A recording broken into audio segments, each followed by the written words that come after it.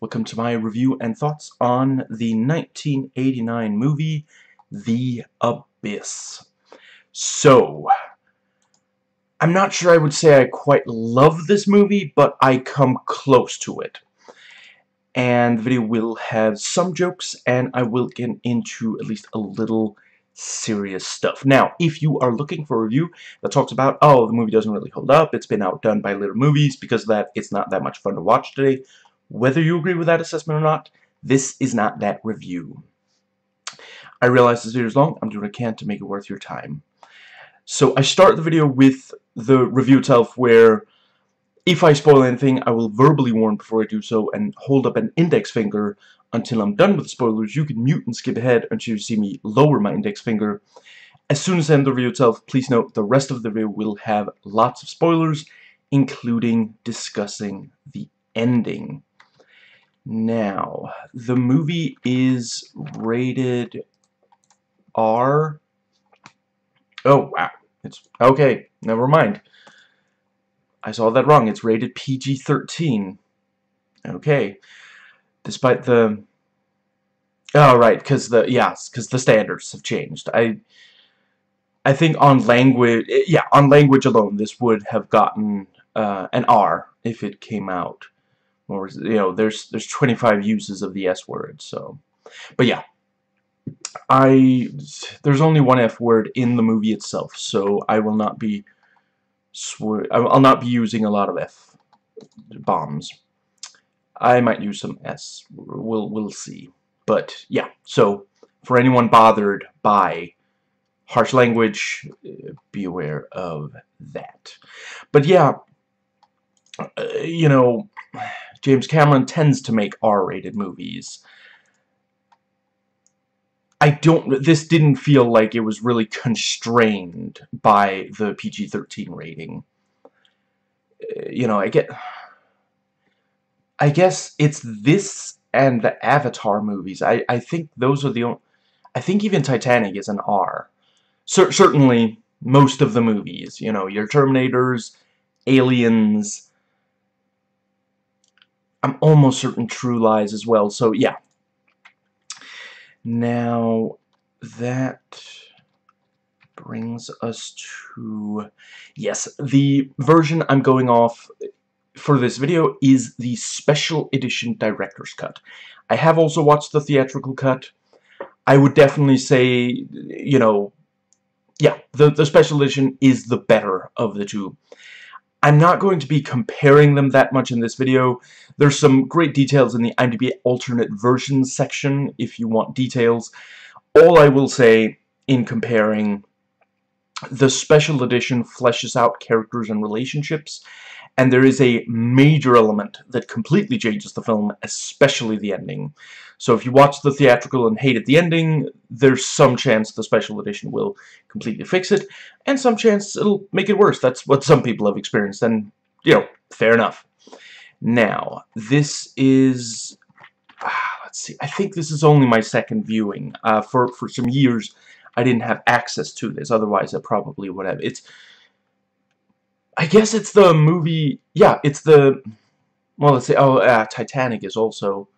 Yeah, this and Titanic are the only James Cameron movies that I've watched twice. I've only watched Avatar 2 once, but I will be watching that one again as soon as it hits... yeah, as soon as I have access to it. It's apparently... Yeah, I haven't been able to get my hands on a copy yet, and I very rarely watch movies in the theater more than once these days. Now, the first time I watched it was 2004. So yeah, almost 20 years ago. And let's see. But yeah, you know, I'm a big fan of James Cameron, so I usually watch his movies multiple times. You know, they're also the kind of movies that, you know, you go back to and, like, there's new stuff to appreciate. You realize stuff. But, yeah. Now, let's see. Yeah, so, the movie is set in 1994. I'm not entirely sure why, but, yeah, this and Terminator 2, for some reason he chose to say, no, this is like, it's taking place 5 years later.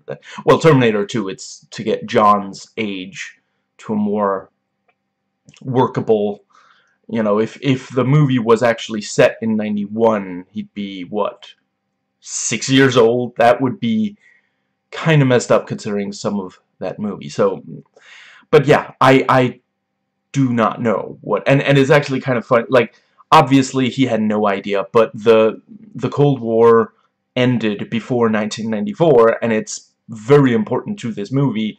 So it actually, like, you kind of have to pretend, okay, I get, you know, in 1989, of course he didn't know that, you know, I guess it was later that year, and then in 91 were the two major, you know, the Berlin Wall fell in 89, and then 91 was the proper dissolution of the entire Soviet Union. So yeah. But yeah, 1994, and yeah, one critic puts it really well. An American nuclear sub goes down with all hands, and when some underwater oil drillers try to rescue them, they discover something in the abyss. And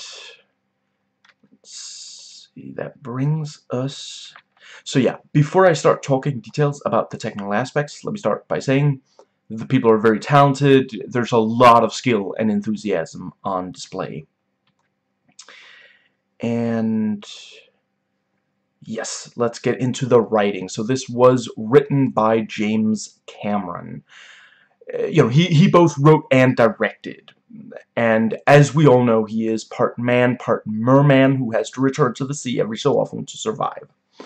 Now, let's see, yeah, so, worst to best ranking of James Cameron movies. I've watched all except for the following documentaries: Expedition Bismarck, Last Mysteries of the Titanic, Years of Living Dangerously, James Cameron's story of science fiction. So the ones that he wrote and didn't direct: worst to best, Dark Fate, Rambo 2, Alita, and Strange Days. And I would definitely say that Strange Days, I remember as being really, really good. The others, I would definitely say there's something I love about each of those movies, but I wouldn't quite call any of them a full success. Now, directed regardless of writer, keeping in mind that other than True Lies, I love all of them. They are all amazing. I'm ranking how much I love them, not whether or not I love them all. I'm ranking all other than this one. At the end of the video, I will update the list with where I placed The Abyss. So if that's what you want to know, you know, just skip to the end of the review section. True Lies, Avatar 1, Avatar 2, Titanic, Terminator 2, Aliens, and Terminator 1. Now, James Cameron likes to write alone. And, you know, yeah, essentially, like, he chose to write with other people for the Avatar sequels. Not the first Avatar, but the sequels. I feel like it's a tiny bit too early to say if that was great, because certainly Avatar 2 is very similar to Avatar 1. But yeah, by and large, he writes these things himself, and that does mean that there's some stuff where he's... I saw a really great quote from a critic that user review, I think. James Cameron is too talented a director to settle for working with James Cameron the writer. And I think there's definitely some truth to that, and this one definitely does have, you know, one of the things that people point to is the dialogue, and that's definitely true. This, you know, there's one brief part of this that, like, for years was a meme. I don't know if it's still being memed, but, like, yeah, before memes were a thing, people were already making fun of, you know, it's the... Yeah, it's the thing when, you know, you never gave up on anything in your life. You know, for years, I didn't even realize it was from here. It just, like, whenever someone referenced it in something, we knew, oh, yeah, that's such a... Yeah, It's a really ridiculous proportion. It's not really dialogue, and it doesn't quite qualify as monologue either. But yeah, and some of the character relationships here are also just. And I hate to criticize that, because that is one of the movie's strengths, but there are a couple where it is like, okay, that's a bit too... I know he doesn't like the word cliché, he prefers the word archetypal, and I think there's definitely some truth to he likes using archetypes. A couple of them are just a little bit too... yeah. You know, I hope that the Avatar sequels will show benefits of him writing with other people. And certainly, there's some really solid writing in Avatar 2 that, like, could have been in Avatar 1 that wasn't there. So, yeah. Now, but yeah, you know, he is pretty good at keeping character, you know, like, it's, you know, all writing is difficult, but bad writing is a lot easier than good writing. It's a lot easier to make your story work if characters make bad choices that are out of character.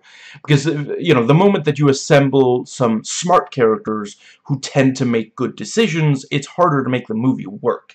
You know, it's going to sound crude, but I find that the majority of movies would not happen if everyone was making good decisions all the way through. I will grant there are some that don't quite fit that, but, you know, drama happens when things aren't going the way that either as intended or as you would hope they go. And James Cameron is really good at keeping characters in character, and, like, if bad choices are made, you can understand why. It's not just, like, you know, a quick example... Paul W.S. Anderson has smart characters making ridiculous, just impossibly bad decisions for no good reason, you know, and yeah, I think his movies would be a lot better. You know, that's added to the list. There's a long list of things that Paul W.S. Anderson could do to make his movies better. So, the movie has some plot twists, and I think that at least one of them is a tad too easy to figure out for the viewer. There's something... There's setup very early in the movie, and then the payoff, the reveal, happens much later in the movie. And yeah, I'm going to talk about it in the first spoiler section, but certainly it is... Yeah, certainly in the first spoiler section I have some suggestions for rewrites, but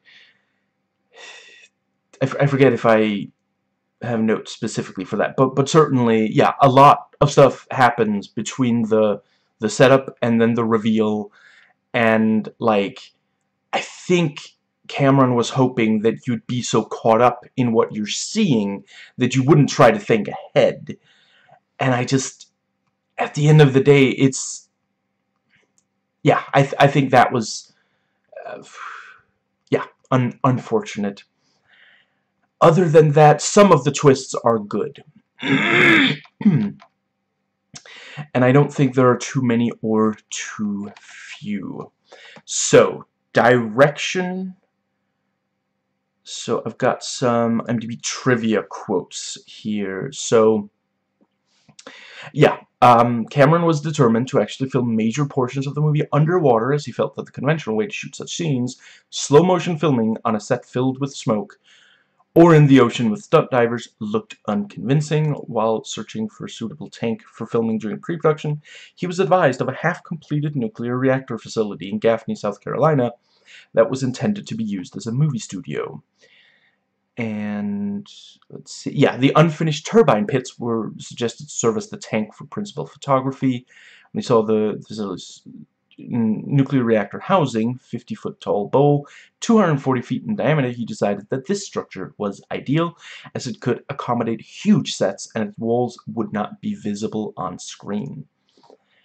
And yeah, the reactor became the largest underwater set in the world at 7.5 million gallons, and the turbine pit was used for miniature special effects filming. And yeah, Cameron declared this the worst production he was ever involved with, a sentiment shared by many of the cast members. The difficulties of filming around and underwater put a great strain on both cast and crew, further complicated by Cameron's notorious perfectionism. Many of them have been quoted as saying they would never do a sequel or movie like The Abyss again. For Cameron, a director known to often collaborate with the same cast and crew members, this movie had suspiciously few people who worked with him again, including most of the entire cast, save for Michael Biehn, composer Alan Silvestri, and director of photography Michael Salomon. Now, Biehn had worked with him before.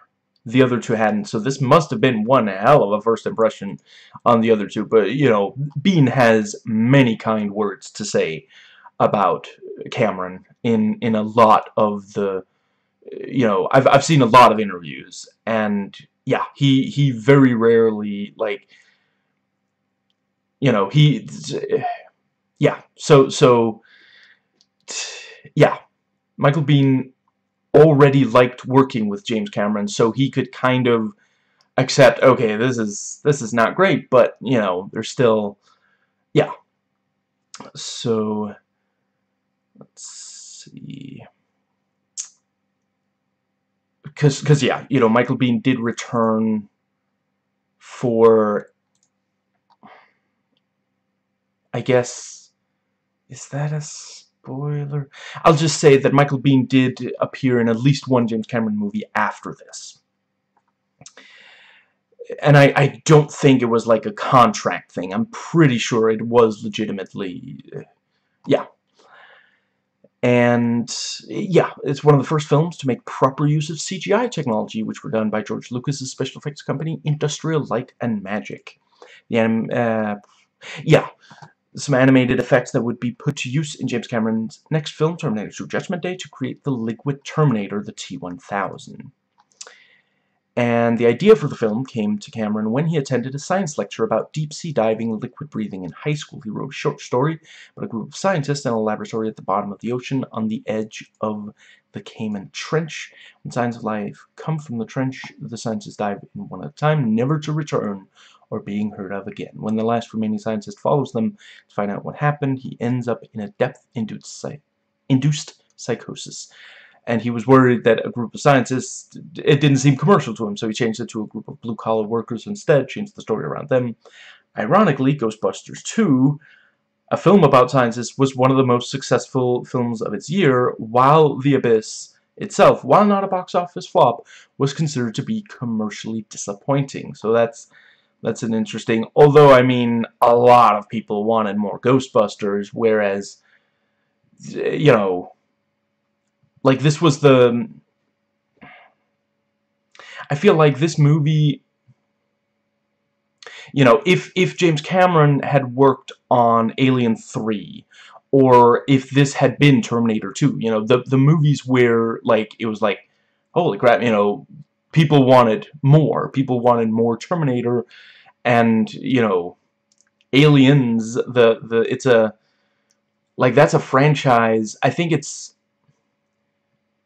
I wouldn't say that I hate any of the Alien films, but I feel like, you know, the first one, fantastic. Aliens, just, it's amazing. Like, so, it's so rare to see such a solid follow-up to something that, like, just, you know, and then you have Alien 3, which kind of just tries to be the first movie again, which would have been fine if it was the first sequel. I think a lot of people, you know, they wanted something, they didn't want to go back to that, you know, and it is, you know, Alien 3, it is nowhere near as good a movie as the first Alien, so just, you know, okay, I realized that back then, well, no, wait, yeah, by the time, yes, by the time Alien 3 came out, I'm pretty sure if you wanted to rewatch the first one, it would be aired on TV, and I think, did they maybe have VHS, Betamax, something like that at the time? So,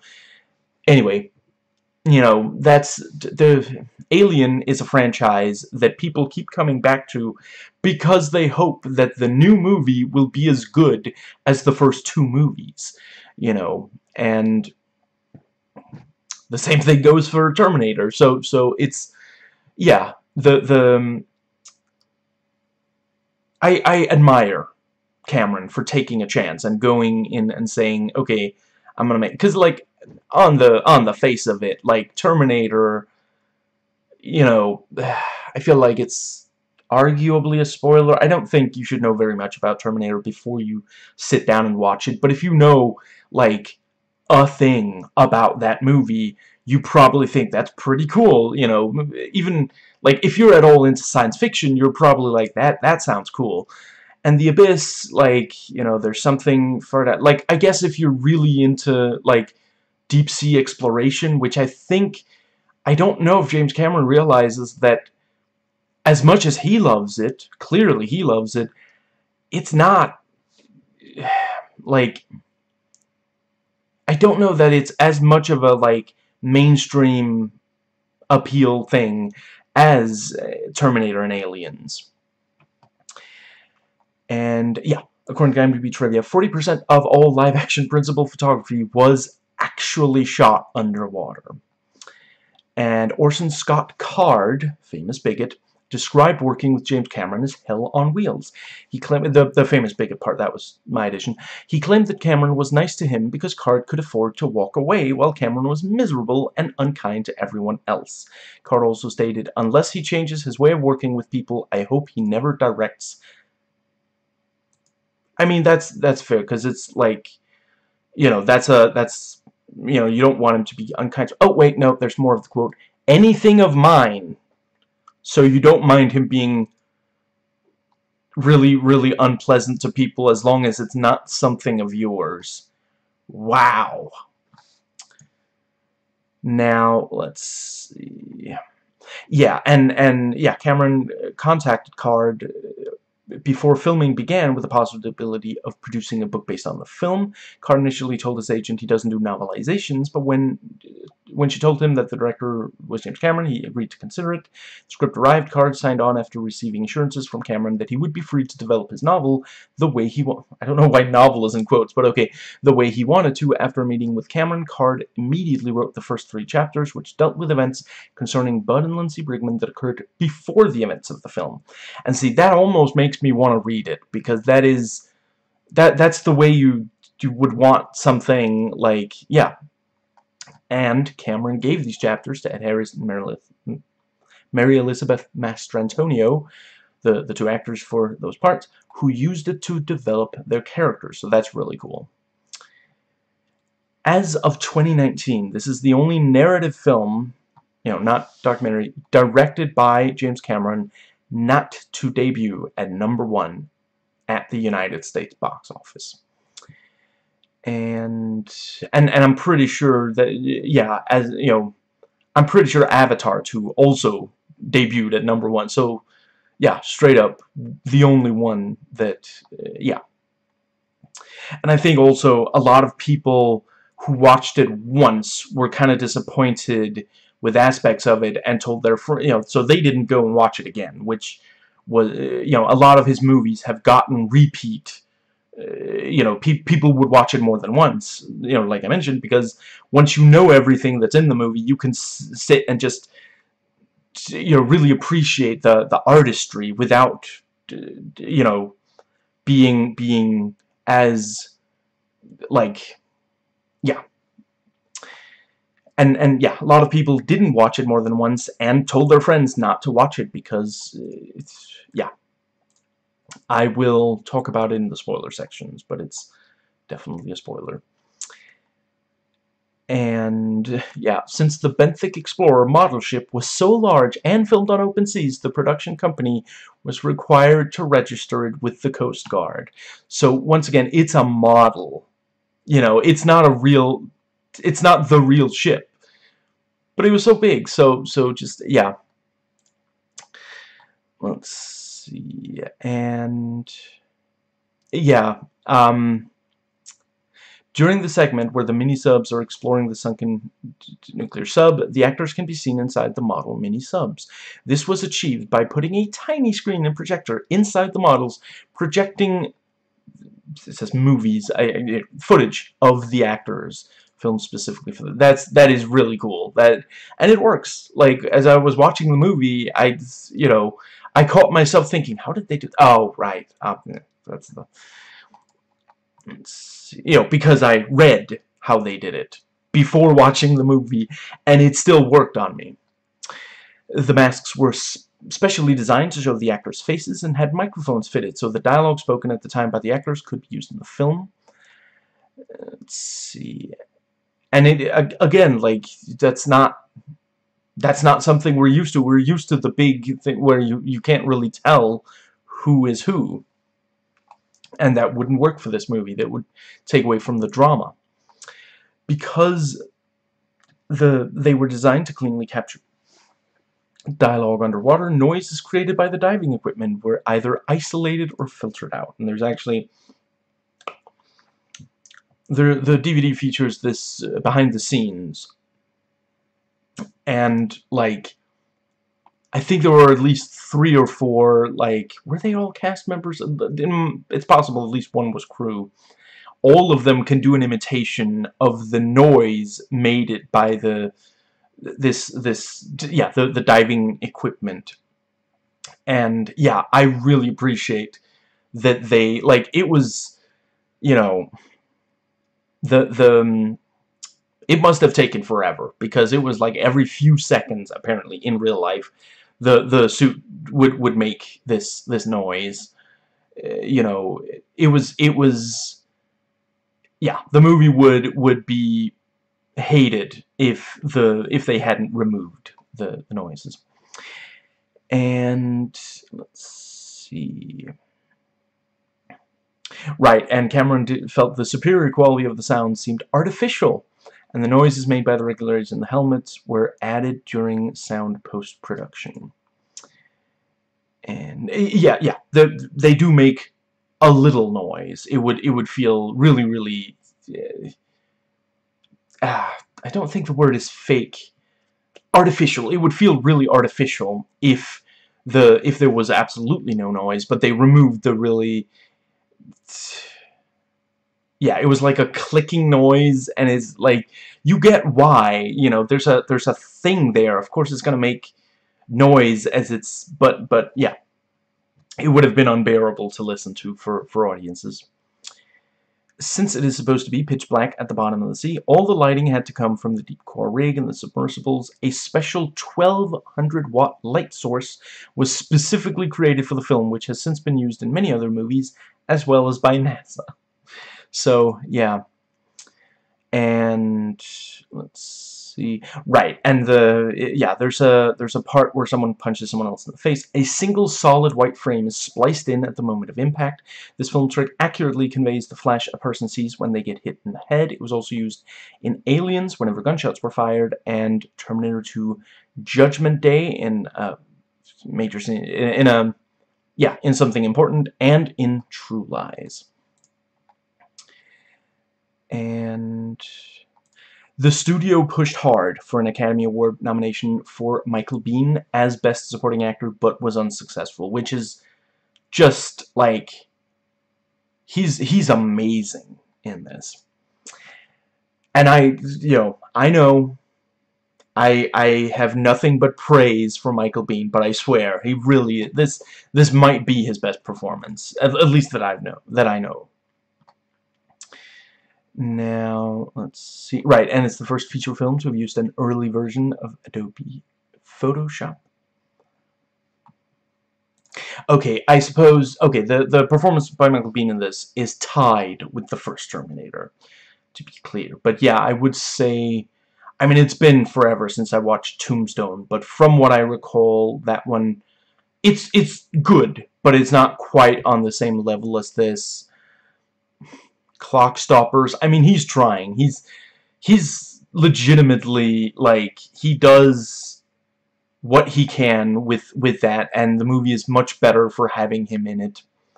Yes, I specifically watched that movie for Michael Biehn. I didn't, you know, it's cool that Jonathan Frakes directed it, don't get me wrong, but it was for Michael Biehn, and I was not disappointed. I wouldn't say that he is amazing in Cherry Falls. He's fine. He's amazing in Far Cry 3. Blood Dragon, he's not particularly good in Aliens Colonial Marines, and you know, he says he felt that the people working on the game weren't passionate about it, so he did, that disappointed him, so he didn't feel he could give as good of a performance. That's probably the only bad performance of his that I know of. Now, let's see, this was the first movie to shop out special effects over multiple companies, 7 in total. This has since become commonplace in Hollywood as a way to spread the burden of work, allowing each company to be used to its strengths, and preventing one company to get swamped in work, which can cause costly delays. Let's see, and yeah, for a while, for financial reasons, the Deep Core set wasn't dismantled. It was eventually demolished in 2007 during a reconstruction project. But yeah, sometimes we forget. It's expensive to build a set, but it's also expensive to take it back apart. Man hours, tools. So yeah. And yeah, it was filmed on a $70 million budget, making it one of the most expensive films made at the time. And let's see, despite the fact that the water tank was heated with gas burners, many cast and crew got so cold during filming that plastic hot tubs were set up outside the tank to keep them warm during breaks. And the mini-subs and the wide shots were actually models suspended on wires in a smoky environment and filmed in slow motion. So it wasn't, they weren't able to completely do without that kind of filming underwater stuff, but yeah. And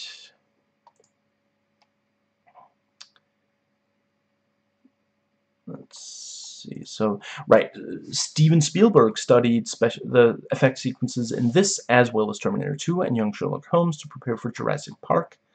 The effects for, the effects for all 4 productions were done by ILM. Yeah, this was written a while ago, because it keeps saying George Lucas's effects company. Aren't they Disney by now, because of the whole... anyway. And the... let's see...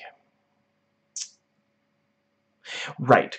Kathleen Quinlan, Jessica Lange, Deborah Winger, and Barbara Hershey were considered to play Lindsay Brigman. Now, I gotta say, I don't think I know Barbara Hershey from anything, but the other 3 are talented. I would say they could have done it. And Cameron almost cast Jamie Lee Curtis, but Catherine Bigelow, his future wife, had already cast her in Blue Steel from 1990. And they did work together on True Lies 5 years later.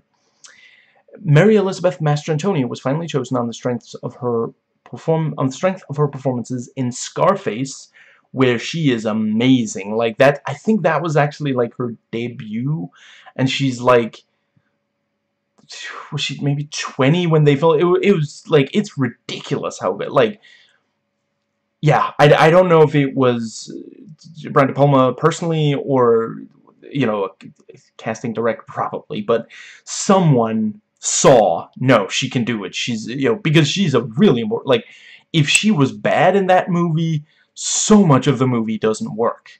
Her character, I don't know if I want to give away exactly what she plays, but her character is extremely important. She's very important to Tony Montana, the protagonist, as played by Al Pacino, so, yeah. Let's see, and The Color of Money, I don't think Color of Money, no, I haven't watched that one.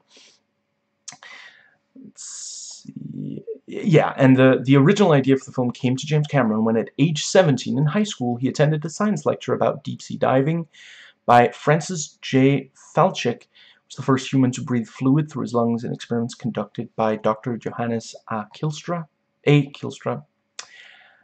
And let's see, yeah, so he wrote a short story. Many of the details evolved over the years, although the basic idea did not change. And then, while making Aliens, Cameron saw a National Geographic film about remote-operated vehicles operating deep in the North Atlantic Ocean. These images reminded him of his short story after going scuba diving with Gail and her during their honeymoon near the Cayman Trench. He knew he wanted to make this his next movie. And yeah, you know, he quickly realized scientists running experiments were not that appealing to an audience, so he changed it to a group of blue-collar workers drilling for oil on the bottom of the sea. Yeah, I guess back when this was made, I don't think oil drilling was as, you know, controversial as it is today, with many of us on the left saying, you're literally destroying nature, you're displacing people, we have alternatives, so knock it off. The studio was considering Mel Gibson, Dennis Quaid, William Hurt, Harrison Ford, Kurt Russell, and Patrick Swayze for the role of Bud Brigman. All of them would definitely have been able to, yeah. You know, yeah. James Cameron suggested Ed Harris. The studio was concerned about his lack of experience as lead. Oh, that's right. Lack of experience as leading man. Oh, he's great in it. Let's see. As well as his receding hairline. Wow. Yeah, that's enough. That's how shallow a lot of Hollywood can be. That a receding hairline means you can't be a leading man. And Cameron felt the receding hairline added to his everyman appeal. And yeah, I agree. Let's see. And yeah, Harris convinced the studio with a screen test where he wore a motorcycle helmet as a diving helmet. Right, and James Cameron's two choices for Bud were Ed Harris and Jeff Bridges, who would definitely also, yeah, I could totally see that. Let's see. I mean, I'm not unhappy that the role did not go to Mel Gibson, since we know he's a horrible anti-Semitic, yeah. But yeah, someone, you know, Patrick Swayze, R.I.P., could definitely, I could definitely see that. I haven't watched a huge amount of his movies, but he's great in Ghost. He's so good that you actually end up kind of not realizing that his character does some things that are maybe like, don't do that. And let's see.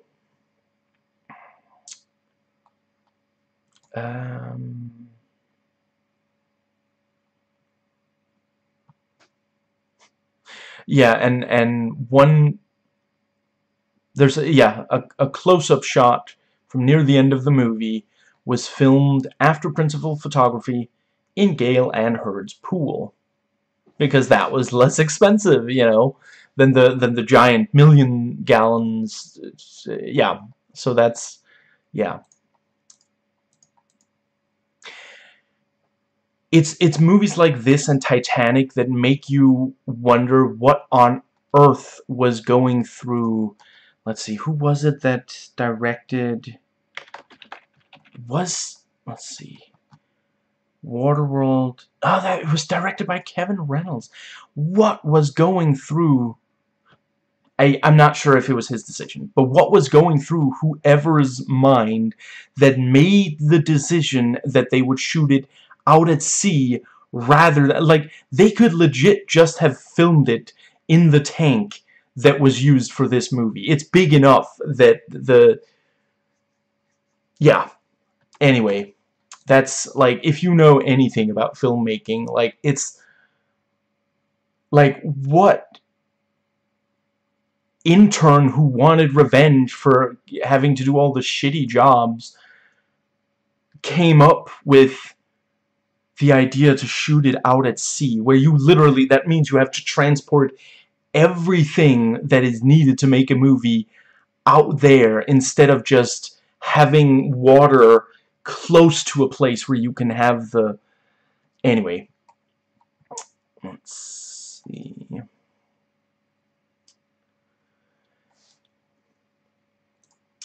Right, and there are underwater tracking shots in this, and Cameron and his brother Mike invented a novel underwater camera vehicle called the Sea Wasp, which allowed camera operators to move the camera independently of the vehicle's glide path. So, yeah, that's legitimately really, yeah. And that, you know, it wouldn't be a James Cameron movie if the camera work was not exquisite.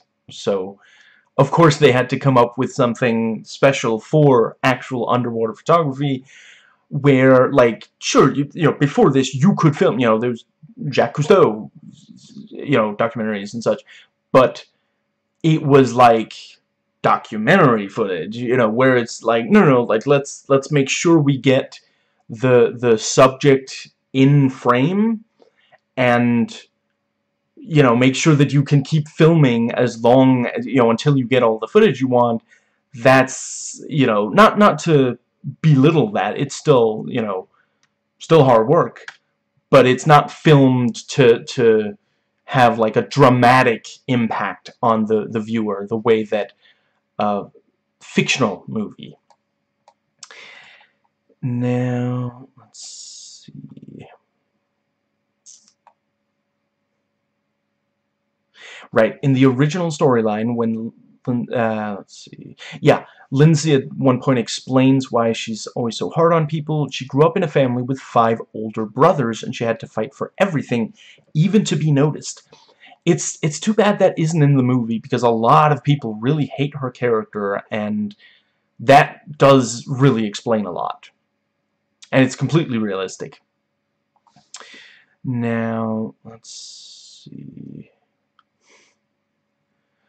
Special effects supervisor John Bruno tried to get director James Cameron to hold his Oscar for Best Special Effects after the award ceremony due to all the anguish the director had to endure on the set, and Cameron reportedly refused. You know, because that's John Bruno's Oscar, and certainly, yeah, John Bruno earned it. It's, you know, amazing effects as usual for James Cameron movies, directed by James Cameron movies. And let's see.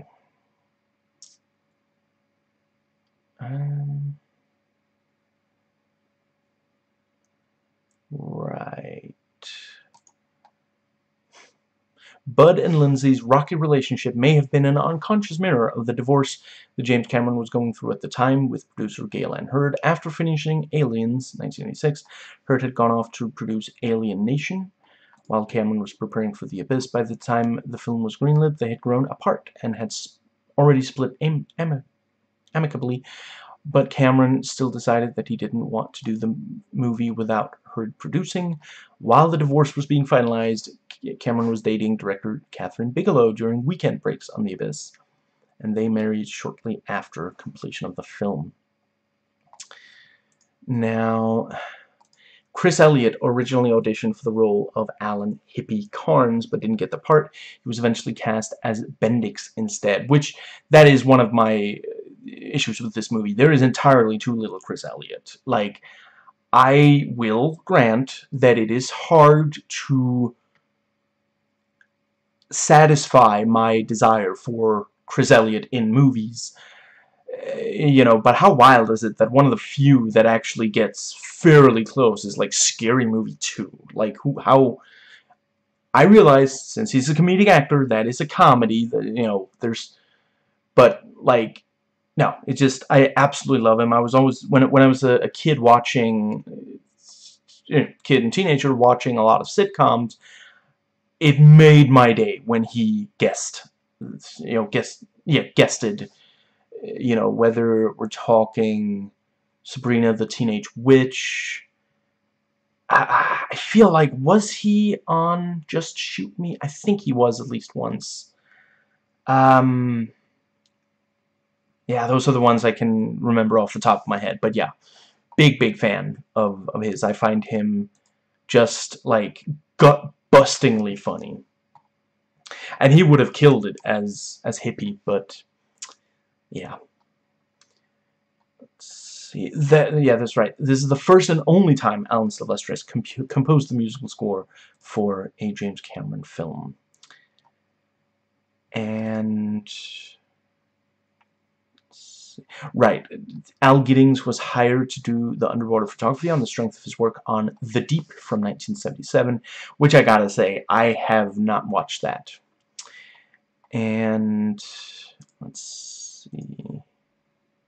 Yeah, aside from Michael Biehn and Captain Kid Brewer Jr., R.I.P., who had briefly appeared in Piranha 2: The Spawning, there are none of the usual regulars who work with James Cameron in this movie.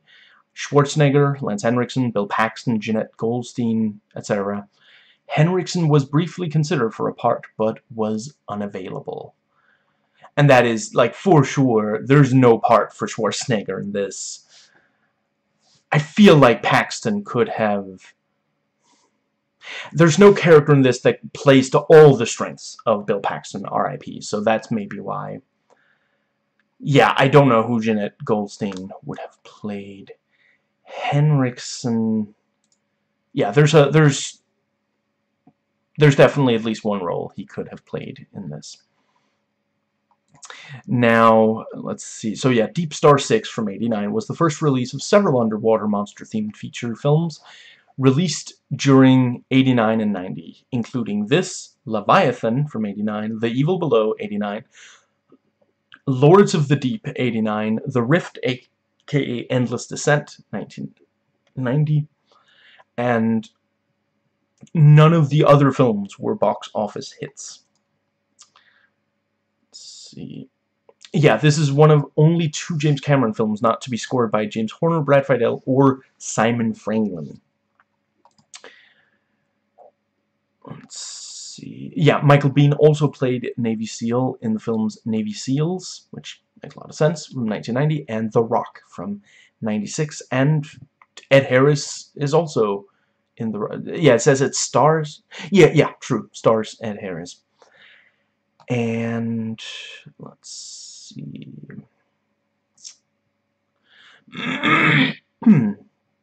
Right, James Cameron's trademark title fade at the beginning of the movie, the blue Y from the opening credits, extends and then fades to the underwater scenery with the submarine. Like, this is how you do opening like, you know,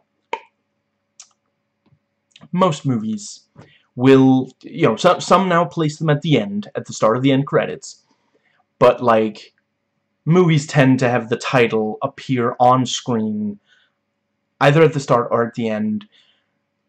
You know, make it visually appealing, make it, do something with it, you know, there's no reason not to, really. I mean, I guess if you spend all the money, you know, if you've spent all the money before you get to that, or, like, you just don't have someone who has a really cool idea for it working on the movie, other than that, do something with it. Like, you got, it's, yeah. Or, you know, if you made the movie, if the movie was made before the technology was there to, yeah.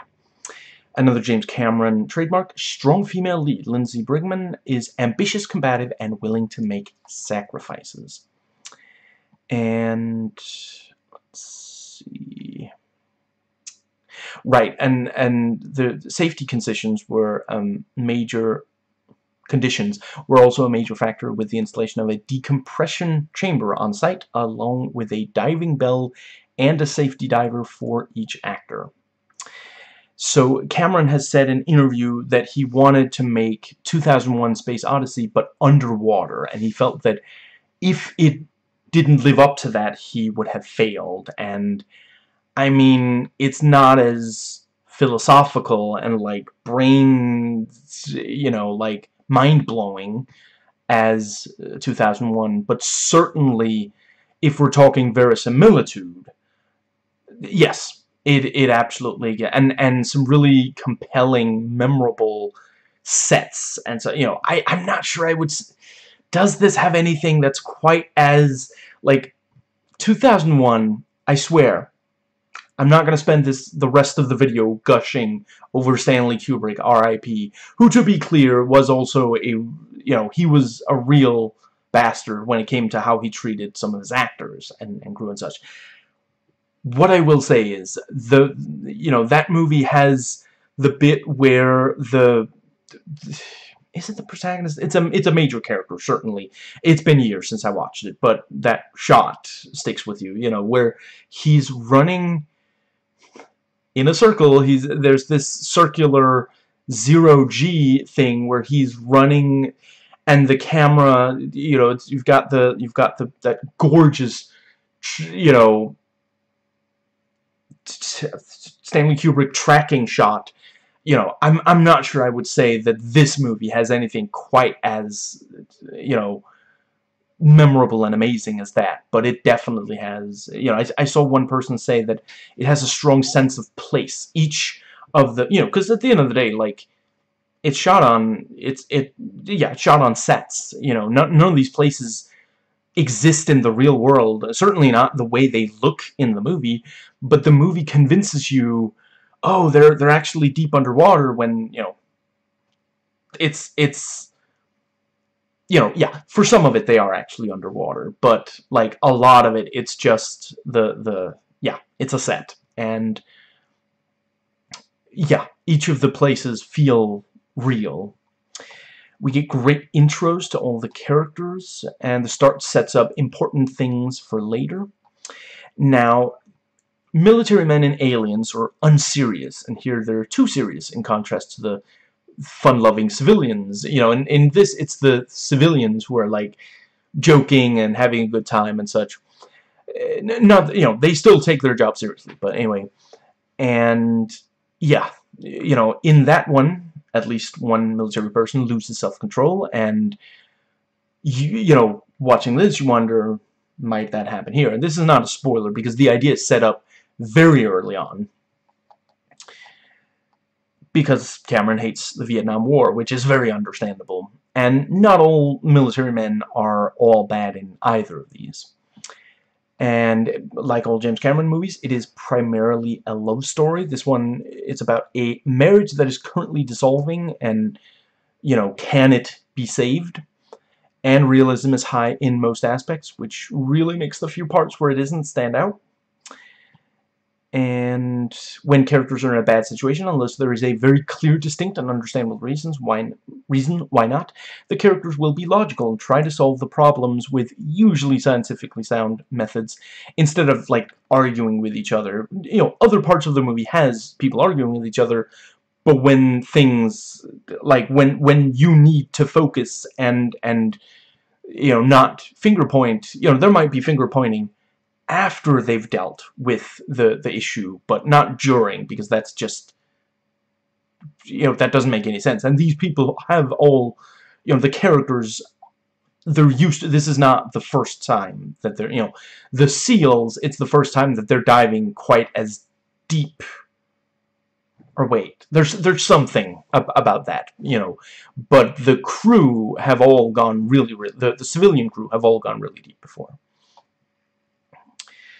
Now, let's see. Right, one critic quote, the movie creates a fascinating vision of the ocean floor. The sets are incredibly well done, giving a real sense of a lived-in, confined underwater space. Cameron's directing does an extraordinary job heightening the tension and suspense, full of mystery and intrigue. The Abyss is a thrilling journey into the unknown fathoms of the deep. Very, very true. Yeah, he's so good at making sets feel lived in. Because, at the end of the day, a lot of sets are built for the specific movie that yeah. Now, let's see. So yeah, right. As far as, like, genre, IMDb calls it an adventure drama mystery. That makes a lot of sense.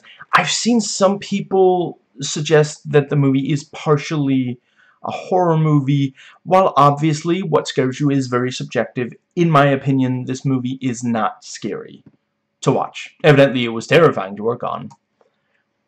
you know, and I am one of the people who consider the first Terminator part horror movie. Let's see, yeah, so I'm not going to give away whether it's a happy ending or a sad ending, but the ending does not entirely fit what came before and what people were expecting. I don't hate the ending, but I definitely think it could be, you know, that is, like, occasionally Cameron will have a banger of a movie and a very underwhelming ending.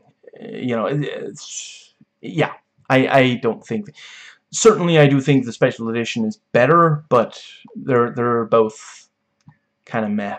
And yeah, a number of critics also don't like. And yeah, and there's definitely some convenient writing in the ending.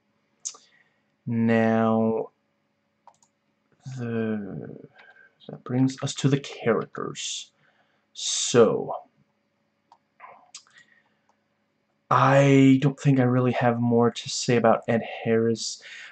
Yeah, I'll go ahead. You know, his full character name is Virgil Bud Brigman. He's Deep Core's foreman and Lindsay's estranged husband. Now, Mary Elizabeth Mastrantonio as Dr. Lindsay Brigman. She designed the rig, and let's see, it's James Cameron and Mary Elizabeth Mastrantonio really are a match made in heaven. It's too bad, though completely understandable, that she didn't want to work with him after this. She's so good at playing badass women, and he's really great at writing and directing them. You know, you've got this, you've got her Maid Marian.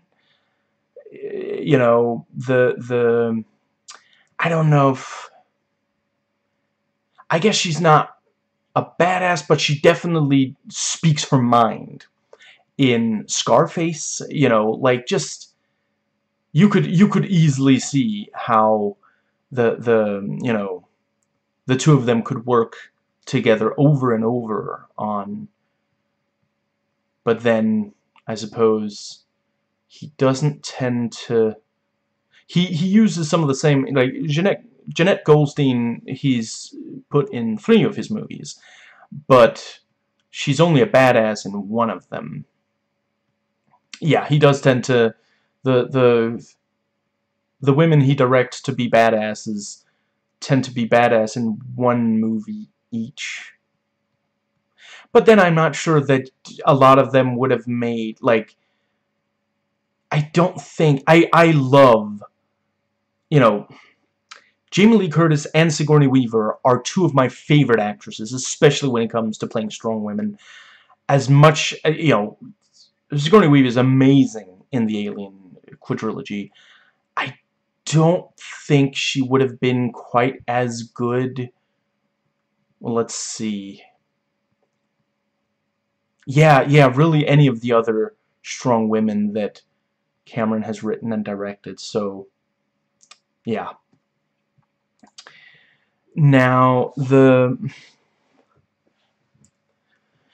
so yeah, one critic gave it a 6 out of 10 and said that the worst part is Lindsay.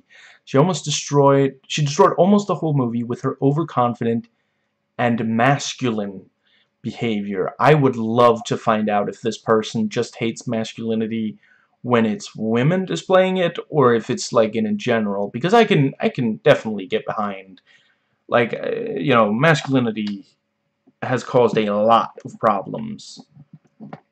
It's toxic masculinity especially, but just like the male insecurity is at the root of so many of our biggest, longest running problems as a species. But I can't help but know there's a lot of people who can't handle when women are masculine, even though a lot of feminine traits are not seen as positive, especially in this kind of, like, I hesitate to call it an action movie, but certainly a movie with tension, you know. So, anyway. And yeah, this person goes on to say, without her, the movie could be easily 9. And let's see. Yeah, one person says the film is just so painfully boring to sit through. I don't understand that at all, but anyway, they go on to say it didn't help that I didn't like any of the characters, which that's fair. Not, you know, he has a very specific way of doing characters. And the soap opera between Bud and his wife was more annoying than anything. See, that I definitely I don't like when you do, like, oh, this is a strained relationship between a man and a woman, and they're just like arguing over and over. I really don't think that's particularly interesting. But I realize, you know, for a long time Hollywood felt that, what else are you gonna do?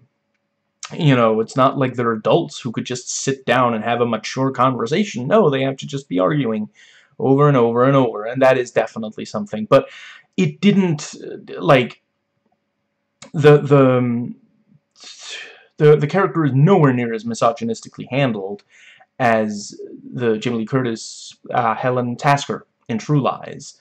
You know, so yeah, and like, it's not every single time she's on screen that she's arguing with him.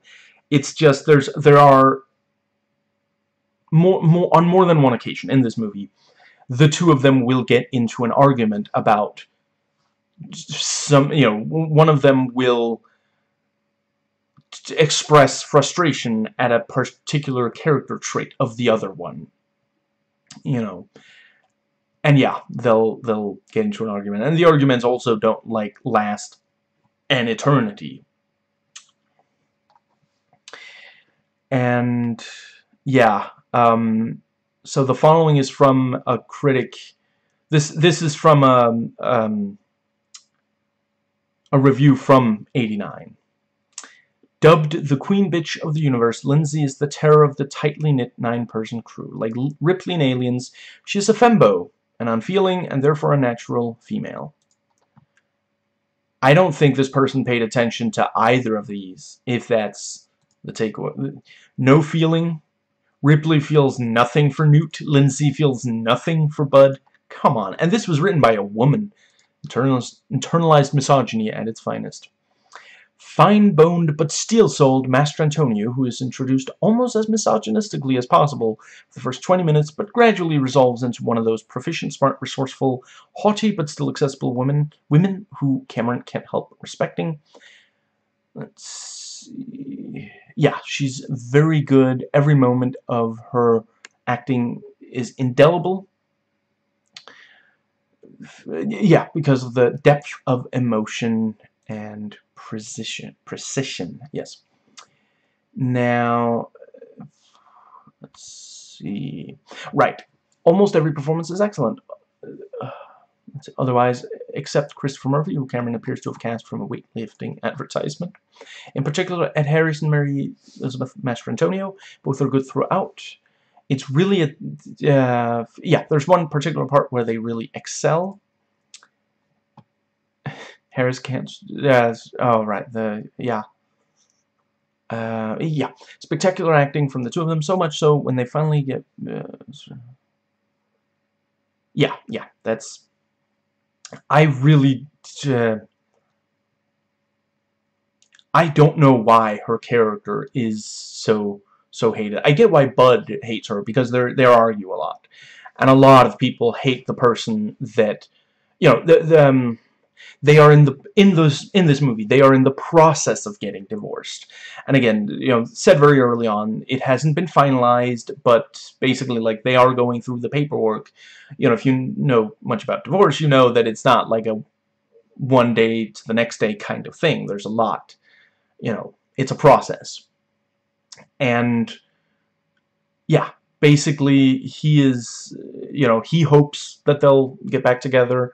She doesn't really think that that's particularly, yeah, which I also appreciate. You know, he's the sort of romantic of the two of them. He's the one who still has hope for the relationship, when a lot of movies, a lot of American movies, it's like, no, no, no, women like love. Men, they just kind of tolerate it, and that's just not true.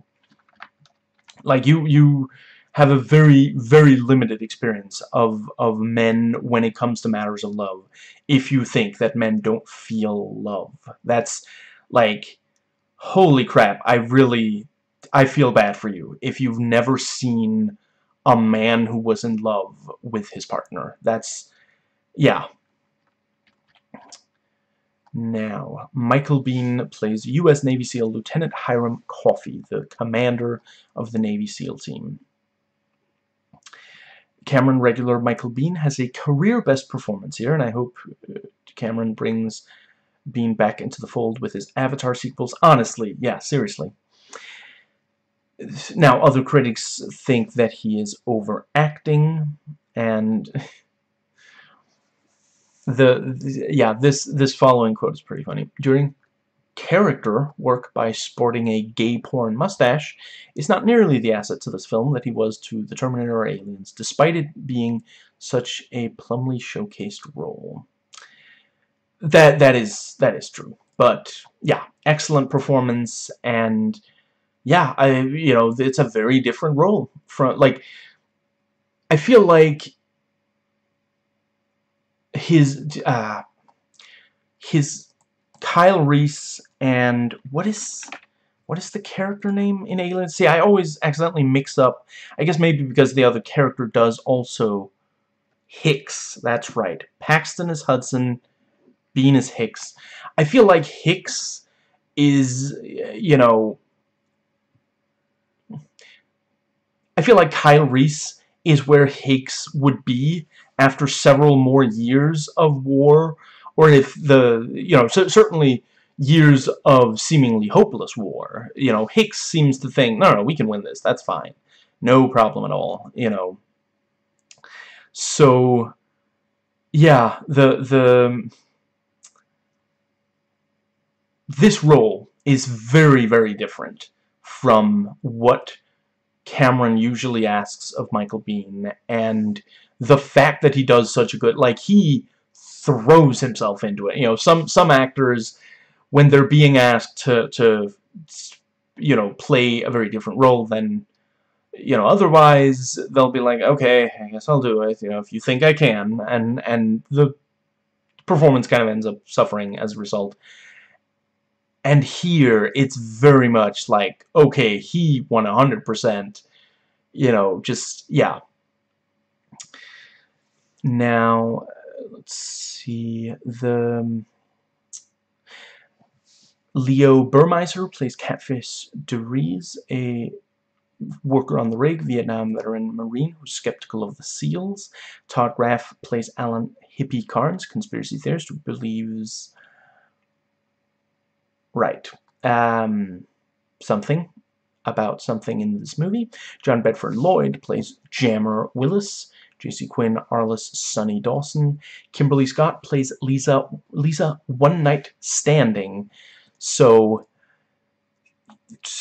yeah, I didn't remember, on this viewing, I didn't remember anything about her character from the first, I didn't remember very much of the movie, period. Again, it's really, really cool that Cameron actually did have at least a little bit of diversity, Master Antonio, not being, crap, is she I guess she's not Latina, but certainly, not the exact same, yeah, she's at least slightly more ethnic than, like, yeah. Now, and yeah, Kimberly Scott, black woman, and James Cameron doesn't have her just be a stereotypical black woman from, the 80s, kind of, so yeah, really appreciate that. And yeah, I mean, the fact that they refer to her as One Night, her her given name is Lisa Standing. I'm not entirely sure. Having rewatched the movie, I'm not entirely sure if there is supposed to be a thing of like, oh, she's having a lot of one-night stands, or if it's just that they thought that was kind of a funny, you know... I mean, certainly, like, the character of Alan Hippie Carnes, you know, it's not spelt the exact same way as hippie, you know, it ends in a Y instead of IE, but I feel like that's the, yeah. And so yeah, I don't know if it's supposed to be one night stand. You know, I was wondering if the movie was going to paint it as bad in a moralistic manner, or if it would acknowledge there's nothing wrong with one night stands, but ultimately there's not really either, and I'm left unsure if her character does have one night stands, or they just thought it was kind of a funny thing to... yeah. Anyway, she isn't upset at that being, so maybe she has one night stands and the movie just doesn't get into that aspect of the character. Maybe someone on the crew thought it would be funny to call her that, and she agreed. She never has an issue with it, so yeah, regardless, you know, and it's like camaraderie, like, it's fine to have, like, to give nicknames to your friends as long as they're cool with it. And, you know, I'm not gonna speak for everyone, but I do know a number of women, especially in this kind of, you know, it's a very male-dominated field, oil drilling. It's thought of as a masculine thing, not a feminine thing. You know, like, hypothetically, a feminine thing might be if she was a nurse or a doctor at a hospital, you know, but yeah, so the... yeah, as long... yes, a number of women do want to be treated as one of the guys when they are in a male-dominated field. Not everyone, but some do. And yeah, it seems like she is, you know, her character is one of those who just, yeah, she just wants to, you know, it's not that she doesn't have opinions of her own, it's not that there's no kind of, but yeah, she wants to just be one of the crew. Now, right, Captain Kid Brewer Jr., R.I.P., plays Lou Findler. George Robert Kleck plays Wilhite. Christopher Murphy plays Shennick. Adam Nelson plays Ensign Monk, and the three of them are U.S. Navy SEALs. Chris Elliott as Bendix, Richard Warlock as Dwight Perry, Jimmy Ray Weeks as Leland McBride, J. Kenneth Campbell as DeMarco, William Wisher Jr. as Bill Tyler, a reporter, and Ken Jenkins as Gerard Kirkhill. And if you feel like you recognize the name and or face of William Wisher Jr., he, you know, yeah, he helped James Cameron write The Terminator, let's see, right, and Terminator 2, and he, you know, in The Terminator, he has, yeah, he has a cameo appearance as 1L19, a police officer, and he also has a cameo appearance in Terminator 2, and it's not completely clear, but there is some, like, you could definitely infer that it's the same character, because the way he reacts to seeing Schwarzenegger, you know, yeah, so yeah, it's cool that you know, yeah, every so often he'll he'll have an on-screen role. Now, let's see, this is not the first time I've lost my voice recently. Okay. Started to lose my voice, at least. Every single supporting character has at least one quirk or character trait that makes you remember them all. And like every James Cameron directed movie, the characters are ones that I want to spend more time with. You know, pick a James Cameron movie, and yes, I would be very happy to spend more time with those characters. Let's see. And right, and some more critic quotes. The other supporting characters are totally memorable and likable because of their humanity, and that's what James Cameron does best. And after seeing this movie, you can remember all their names right off the bat. They each got their gimmicks. Let's see. Like Predator and Aliens, the movie makes you care about and want to see an individual movie on each character to show you more of him, her. But the world ain't perfect, so we may never get to see that happen. Let's see. And yeah, one person said, you know, even though the movie is 3 hours long, like 97% of it revolves around these characters, you don't really care that much about them, and that's, you know, that's some people's experience, not mine. Now, yeah, one person said that other than Ed Harris and Mary Elizabeth Mastrantonio, the rest of the crew is something you might find on a TV sitcom. They all seem miscast.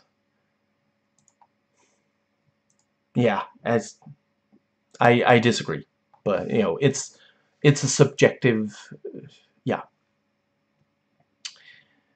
And yeah, so, you know, Mastrantonio is a fine actress, but I didn't believe her being a member of a deep sea vessel one bit. Her casting seems a bit of a stretch. Right. Another critic says, complimenting the equipment is a cast that looks at home in working gear. And yeah, the Deep Core team is a group with the rough camaraderie of Aliens Colonial Marine Corps. And supporting-wise, Todd Graff, Kimberly Scott, Leo Burmeister are all great in the most vocal and funny roles. John Bedford Lloyd is also good in a much quieter part. And, you know, as usual for a James Cameron movie, the women actually come across as if they've lived as women. You know, the people will underestimate them and, you know, make comments about them being women, and they, you know, you can tell that this is not the first time they've heard, you know, in Aliens you have the thing of, hey Vasquez, have you ever been mistaken for a man? No, have you? You know, clearly it's not the first time that a guy says, wow, you're really masculine, you know, and she has, you know, she probably has, like, dozens of ready replies to people saying shit like that, you know, to her. So, it's, yeah. Let's see. So, the dialogue, I won't reveal... right. The IMDb quote section has 63, and I think all of them are worth looking up. I don't think I will get into how many of them I think are good. It's fine. You know, it's not, like, painful, but it is... yeah, I have a few quick... yeah. First, I won't reveal how many there are, but there is at least one scene where characters have to hurry to get from one place to another, and it's almost like James Cameron is going for parody. I'm pretty sure he goes through every single cliche saying in this part. You've got go, go, go, move, alright, everybody brace for impact, character name, can you hear me? Get the hell out of there. The thing is going to be... the thing is going to bad thing. Like, just... yeah. And one critic says, Cameron's dialogue is made up of either bold statements of fact or smart wisecracks. Never are the audience or characters allowed to think, I wonder if they meant this. And that's definitely... yeah, that wasn't something I had really put words to before, but now I can't unhear it. You know, it's just... that's exactly... yeah, 100% accurate description. So... that brings us to the cinematography. So once again, this is handled by Michael... oh, he's Danish. Okay, well in that case, I'm guessing it's pronounced Mikael Salomon. I'm Danish myself, and oh, that's right. He also he's directed 47 things, so that's cool. I don't. Oh, he directed some of the Andromeda Strain miniseries. Yeah, that was pretty good. I don't think. Oh, he direct what episode of Alias? Parody. The third episode. Can't place it, but most of season 1 is great, so I can imagine. Oh, Hard Rain. Not. I didn't love that, but I wouldn't say it's badly directed. I'd say the issues are in the script. But yeah, as cinematographer, he shot Far and Away, Backdraft, Arachnophobia. Let's see, is there anything else? Oh, and then we get to a bunch of Danish. Huh. Yeah. Wow. Yes. Oh, there's actually, yeah, there's a few things that I know, a few of his Danish. Yeah. Wow. Very cool. Anyway, but yeah, you know, he does a really solid job. Like, it's not some, you know, hot take that James Cameron's movies are really well shot, but you know, this actually did have to.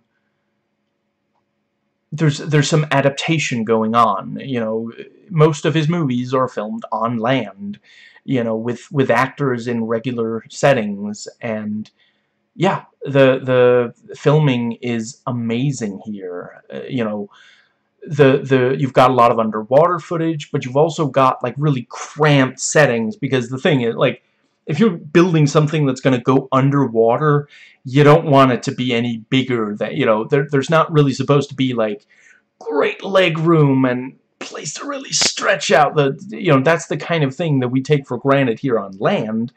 But if you know, anything you build that you put deep underwater has to be able to it has to be able to withstand pressure. It has to be able to, like, it has to be completely, I guess watertight is the word, you know. If it lets even a little bit of water, you know, tick-tock, it's just a matter of time before you can't. So it has to be completely tight, and just, yeah, they don't tend to make those things any bigger than they have to be for the thing they're supposed to do down there, you know. So yeah, and you know, 1989 cameras were still pretty big, so he had to plan for, okay, there's got to be room for the camera and the characters without, like, yeah, so amazing job on that. And I don't know if it's, I guess if you know, you know, but yeah, Das Boot is indeed the German, you know, movie about a submarine, you know, is something I put up behind me, and I'm not the first person to point out that there's definitely, you know, some inspiration going on there. This took some inspiration from that movie because of this, with the cramped quarters, and yeah, and yeah, something you see in that movie is there's really only just as much room as is absolutely necessary. You know, it's a military submarine, so there's, I forget, maybe a couple dozen people just needed to run the thing, you know, and they have almost no space to themselves. Like, they have a bed each and like a tiny bit of room, but like, yeah, so it's, and the movie makes it feel like, you know, it feels convincing that the people we're following are used to live in these cramped quarters. Now, that brings us to the editing. Right. This was edited by Conrad Buff the fourth, rather. Joel Goodman, Stephen Quayle, and Howard E. Smith. And, you know, it's one of those things, like, there's so much work that it makes sense to split it up over multiple people. Just, yeah. And yeah, they do a really, really great job. I do have a couple of issues with, like, I feel like this movie should have been trimmed down, but ultimately it's a writing issue, not a editing issue. They could not have done that much. What's it called?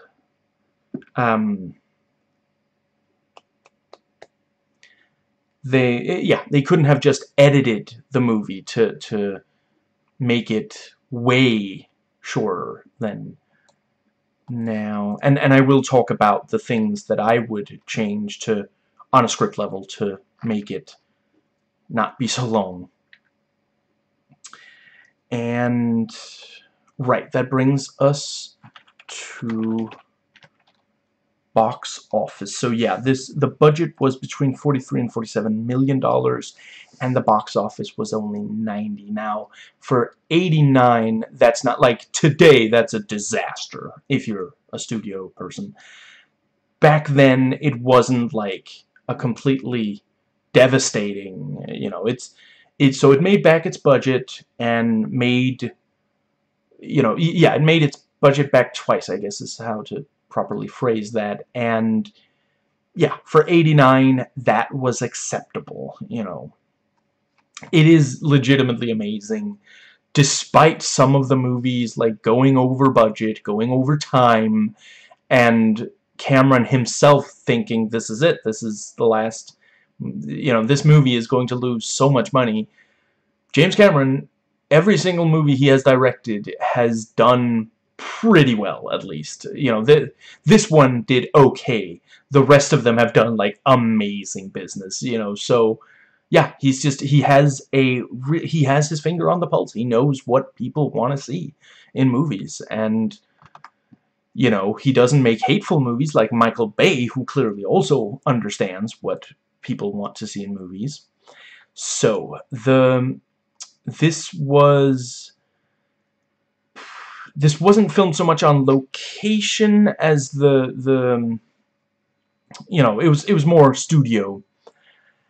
Let's see, is there any but yeah, and I mentioned, you know, it was the Cherokee Nuclear Power Plant in Gaffney, South Carolina. And yeah, various, let's see. And it was filmed between the 15th of August in 88 and the 8th of December, also 88. Which also tells you, holy crap, that is, yeah. So, August, let's see. I can never remember the order of the, yeah, so half of August, all of September, October, November, and some of December. Yikes. That is a long shooting. Yeah. Now, let's see. Right, so I personally never find the movie boring.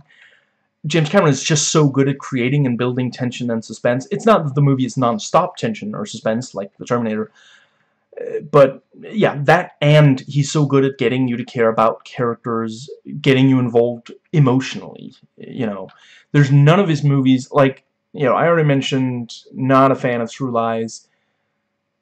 I'm not indifferent to it. You know, I kind of hate a lot of what the characters do, but I've never watched a James Cameron movie and sat back and thought, wow, okay, whatever. That's just not, you know, I'm not saying that doesn't happen to anyone, but that's never been my experience. So, and this is a movie where not only the good guys, but also the bad guys fight with smart tactics, which is, of course, harder to choreograph, but also much more satisfying, both to choreograph and to watch. And I would say there's the right amount of, like, tension and suspense. It's not so much that it's exhausting, which has never really been the case. No James Cameron movie, in my opinion, crosses that line, but it's not as action-heavy as some of his other movies, as his outright action movies. So, that brings us to the music, and let's see, yeah, you know, it's very mysterious, suspenseful, tense, works really well for what they're going for. There's 47 minutes worth of the soundtrack free to listen to here on YouTube, and yeah, I did that. I recommend you know, as always, please also watch the movie, you know, appreciate the entire thing, you know, but yeah. And let's see, yeah, the sound design is excellent. There's a lot of stuff in this movie that doesn't make the noise that the movie has, yeah, that the movie makes it make, and it always feels, you know, real, and gets a reaction out of you. And yeah, so as far as pacing goes, personally, I think Titanic and the Alien Special Edition use their long running times well, and certainly I see a strong case made for watching the director's cut of Terminator 2 compared to the theatrical cut. You know, these are movies that accomplish a lot. I don't think either Avatar movie needed to be just under or over 3 hours, and overall, no, not this either. I don't think it's good for the movie that it is so long, and I'm not opposed to long movies. You know, I've already mentioned Titanic's, Aliens, you know, Lord of the Rings trilogy. You know, there are some movies that need to be long, and you know, I will go to bat for I think they're called extended editions, the longest versions of the Lord of the Rings trilogy. I think that, you know, there's a couple of things in Return of the King that I think, oh, come on, that was, I get that you thought that was cool, but it kind of undercuts this other thing. You know, you might already know what I'm referring to, but there's a lot of really amazing stuff there. You know, those are movies that, like, don't they end up being like 4.5 hours? You know, that amazing. I wouldn't cut, you know, but this, it just, yeah, and you know, like Avatar 2, this movie changes genre at least once over the duration. I won't give away how many. Personally, I think it works for both movies. I don't hate it like some people do, but I will definitely grant that the movies he made that do not do this work much better, and it could have been avoided in both of these cases. So, yeah, I hope that Avatar 3 and 4 and yeah, I hope that the next Avatar sequels do not change genre over the course of it. I really think that the best work he does is when, you know, he sticks with the same overall genre. But yeah, I guess I could just real quick, let's see, the theatrical cut is around 2 hours and 20 minutes, according to IMDb. Now, the special edition director's cut is 2 hours and 36 and a half minutes without end credits, and 43 and a half with. And it's one of those, like, there's music over the end credits, but other than that, you know, you can, like, start doing other things once the end credits start running and not miss anything. And I would definitely say that I think the movie would have been better if it was significantly shorter. I don't think it needed that much time. And again, I'm not saying that all the stuff I already mentioned. I definitely do prefer the special edition to the theatrical. And yeah, at the start of the second spoiler section, I will talk about what I think should have been changed on a script script stage. But yeah, let's see. I think if you give it maybe 45 minutes, if by then you still don't really care about what happens next, you know, if you can turn the movie off without, like, upsetting someone or something, you know, yeah, the rest of the movie might not be your kind of thing either. So, the best element, it's a tie. You know, I love the underwater photography. I love Mary Elizabeth Mastrantonio as yet another badass woman, you know, female character in a James Cameron movie. Then we have the camaraderie between the crew, the characters, you know. The worst aspect is a tie between how miserable James Cameron made the... I realize he was also made miserable, but it was not necessary, especially when you consider it. Like, the end product, it's not some mind... You know, it's not... It changed... It opened the door for more movies to be shot wet for wet, as they call it, where underwater scenes are actually people underwater being filmed with, you know, instead of the smoky, you know, smoke machine slow motion footage on a stage, sound stage, you know. But it was not necessary to go this hard with it, you know. And you know, comparatively, like, I would definitely say his use of high frame rate in Avatar 2, that I can see, you know, really going and influencing. I could imagine that might become a thing. Like, yeah, and 3D in Avatar 1, high frame rate in Avatar 2, you know, now every action movie, almost, is 3D, you know. And yeah, I could say, you know, it's a little too early to tell because it came out, what, 6 months ago, but I could see Avatar 2 leading to a lot of action movies being high frame rate, you know. So it's not... he is good at that kind of thing. I think he misjudged this one, and it's probably because he loves this undersea stuff, you know. And I get, you know, if you think it's cool for you yourself to go diving for, I don't know how long people go diving for, but whatever, you know, for however long, you know, I get thinking, oh, this would be amazing in a movie, you know.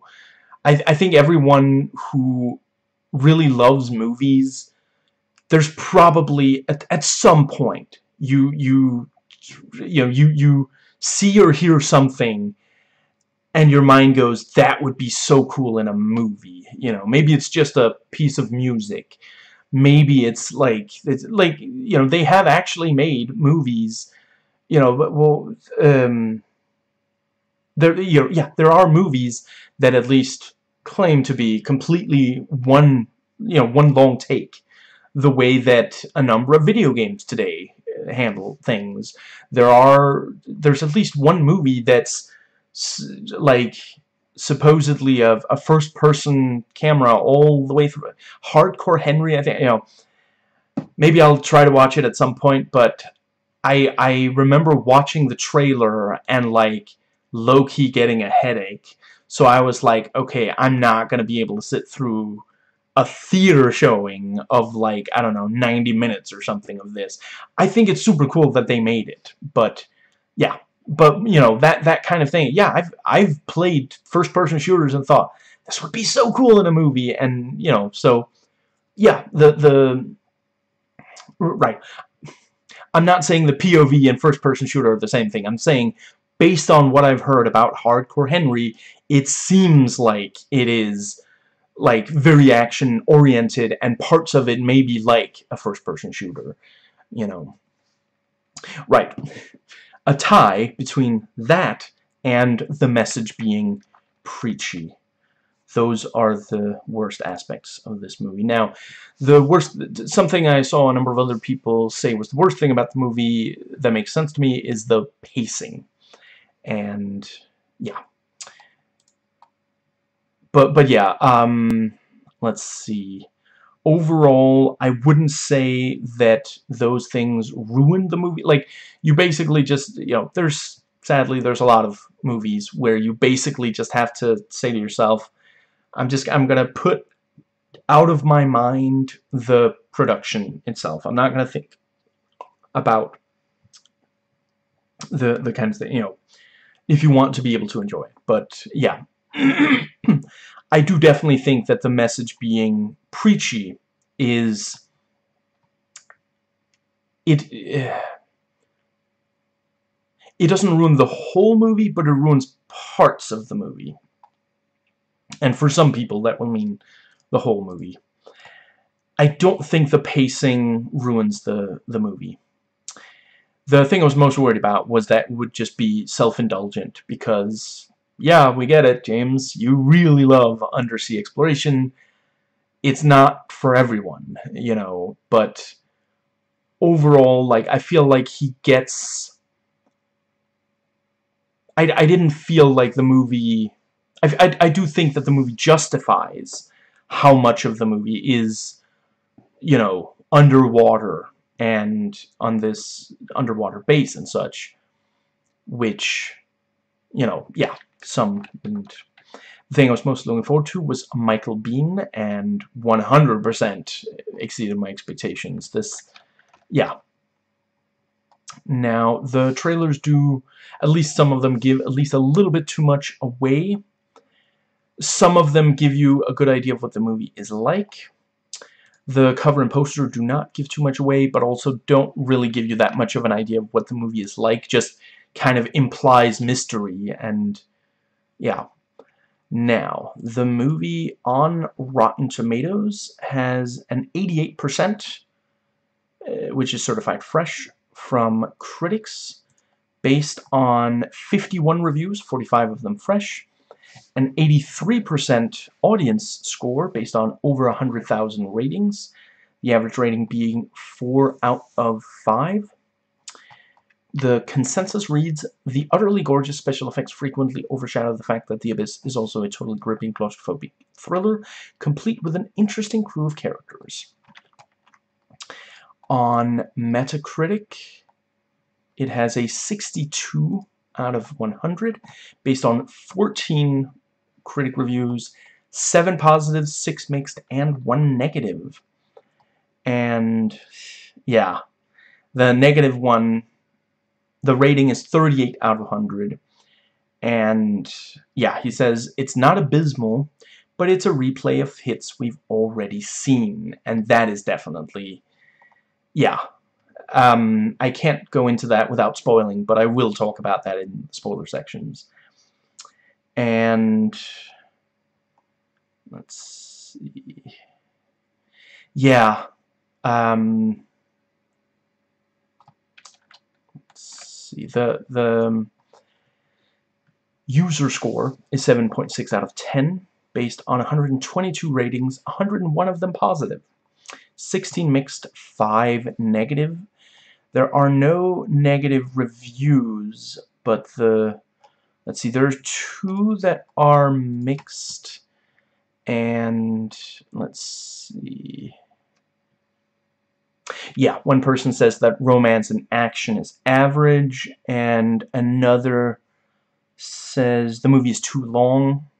Yeah, this is the guy who thought the worst part was Lindsay because of masculine behavior. But yeah, you know, by and large, very well received movie. Right, there's also IMDb, which gives it a 7.5 out of 10 based on 183,000 user votes. Now, 31.6% of that gave it an 8, 25.5 gave it a 7, 14.8 gave it a 9, 10.5 gave it a 6, 10.3 gave it a 10, 3.9 gave it a 5, 1.5 gave it 4, 0.7 gave it 3, 0.7 gave it 1, and 0.5 gave it 2. So, yeah, well received, but there is a chunk of people who really do not like it. Then there are 500 IMDb user reviews, 396 if you hide spoilers, and the IMDb external reviews section has 94 links. 58 of them work and are in English. And let's see. Right, here we go. Yeah, so I read the 100, including spoiler ones, the 100 top voted IMDb user reviews. And let's see, one person gave it a 1 out of 10 of the 100. 4 gave it a 2, 6 gave it a 3, 4 gave it a 4, 8 gave it a 5, 4 gave it a 6, 11 gave it a 7, 29 gave it an 8, and 18 gave it a 9, and 15 gave it a 10. So the most popular user reviews are the ones that think very highly of the movie, by and large. Now, that brings us to the special effects. I'm of course not going to be comparing I'm not going to be holding it to an unfair standard. I'm going to hold it to the standard of other late 1980s effects, so the output of David Cronenberg and John Carpenter in the 80s, and by that standard, the effects are very, very good. Some of them are downright amazing. The effects serve the story and atmosphere. They don't distract. And let's see. Yeah, and some of the special effects are photorealistic. Now, yeah, and there's mass to the CG. There's not quite as much weight to it as would be great, but it's super early CG, so I'm not gonna, again, I'm just saying, overall, yeah. And I wish that there was at least a little bit less CG. Now, let's see. So yeah, the practical special effects hold up, and there is some solid model work. Like, you're sitting there and you find yourself thinking, wow, they built this whole thing underwater, and then you catch yourself, no, of course they didn't. It's a model. You know, it's that convincing.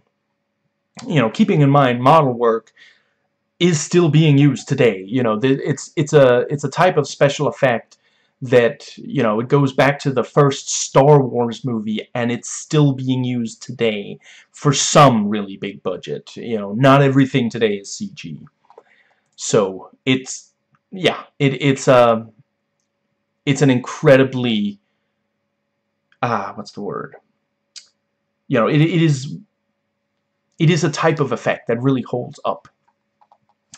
And thankfully, the practical special effects make up the bulk. There are a few visual effects. Most of them convince. There is at least one that I kind of wonder why it was left in, because it is distractingly fake. And I already mentioned the CG. There's at least a little bit too much, and it is ultimately a little self-indulgent. And that's, you know, we know James Cameron loves special effects, and again, like, I seriously respect, he's never let a movie, he's never in any of his movies let the special effects take over the movie. Again, you know, Michael Bay, Steven Sommers, you know, like, these are directors that I eventually just had to stop watching, because it's like, can you just let the actors act, and you know, the scenes breathe. Not everything has to be a million miles a minute. Not every frame has to be CG. Calm down, okay? You know, and it's just, with James Cameron, that never happens. But he did push it a tiny bit, and it's a little, it is surprising, because the CG that's in Terminator 2 is convincing. You know, it looks dated, but I think it would be silly to claim that it isn't still convincing. You know, if it doesn't work for you, it's probably because you know how they did it by now, or you've watched the movie so many times.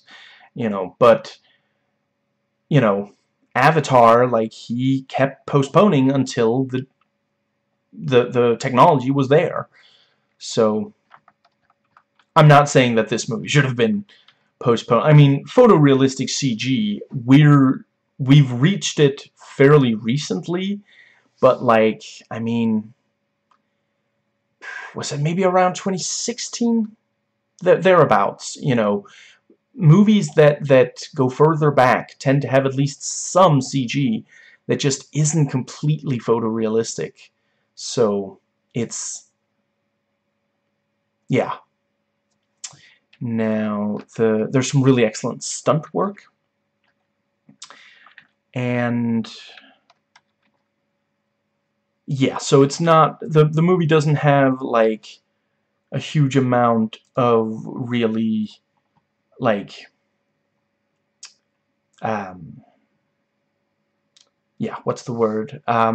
It's not an especially violent movie. The, like, sexuality doesn't go, like, yeah, completely, yeah, and let's see, yeah, there's, the violence doesn't tend to be, like, there's some disturbing material, but the violence doesn't tend to be, like, crazy, like, just, yeah. Let's see. Right, and there is, yeah, I already mentioned disturbing, yeah, and I mentioned the profanity, yeah. And, yeah, so, you know, I mean, I wouldn't show it to a 13-year-old, especially if you don't want your you know, if you don't want them going around saying shit constantly. Like I mentioned, there's 25 S words in the movie, you know. Yeah, I'm not sure. I would pretty much say, if you're watching a James Cameron movie, you know, I think they should all be R-rated. I think, or at least, I think they should be shown, you know, at the end of the day, you know, you choose what's best for your kids, teenagers, and such. I would vote for, you know, reading the parent's guide to a James Cameron movie before showing it to someone 13 or younger. And yeah, let's see,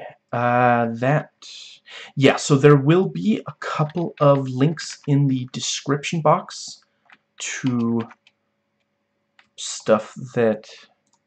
are these all articles? I think these are all... oh, right. 2 articles, 1 podcast. And... right, so the DVD, the special edition 2-disc DVD, comes with this booklet that describes the exact differences between theatrical and special edition. There's also both the theatrical cut and the special edition of the film. That is one thing, if you just really want to watch the special edition, I would maybe vote for buying a DVD that only has that one, because certainly the version I have, and, you know, yeah, some versions in circulation, if you buy one that has both versions, that means that it's going to play normally if it's the theatrical, and if you choose to have it show you the longer version, there's gonna be just, like, sometimes it's just like a second or less, sometimes it's 2 or 3 seconds of lag or stuttering when it inserts one of the extended. And, like, other than obviously distracting you from the fact that it, you know, it's only a movie, I should really just relax. It is... there's at least once where I actually wasn't able to see, like, there was clearly something. It was just like, it was a character reacting to a piece of news, and it went by in, like, 2 or 3 seconds, and I couldn't tell what they were doing. I could recognize the character, but because of the stutter and lag, I couldn't even... you know, I can guess what the reaction was, but yeah, keep that in mind when you're shopping for this. There's an 11-minute behind-the-scenes featurette, a 59-minute behind-the-scenes documentary called Under Pressure, which actually, yeah, and teaser trailer, main trailer, reviews trailer, cast write-ups. All of it is worth your time if you care about the film. I think there were a couple of other things. You know, if you're buying, you can read what. Those were the ones that worked for me. You know, I did buy this used, and the movie itself plays, so I'm not gonna complain. You know, it was a great deal. And yes, I did buy it specifically so that I could do a vlog on every single James Cameron directed movie. And I am looking for options for buying the, I can't believe I'm blanking on the name, Strange Days, which is now the only movie that James Cameron has written but not directed that I haven't done a vlog on. I have watched it. Yeah, like I mentioned earlier, it's my favorite of the ones he's written but not directed. It's the only one I love of them. Yeah, I think ultimately my rating of this is 7 undersea adventures out of 10. And yeah, I wouldn't rule out watching this again soon. You know, if I had to guess, maybe a month from now. And yeah, this is, you know, of the ranking, True Lies is still at the bottom of the, but yeah, this is the second to, it's the lowest ranked James Cameron movie that I love, and or at least come very close to loving. So yeah, and yeah, the ranking again, you know, so.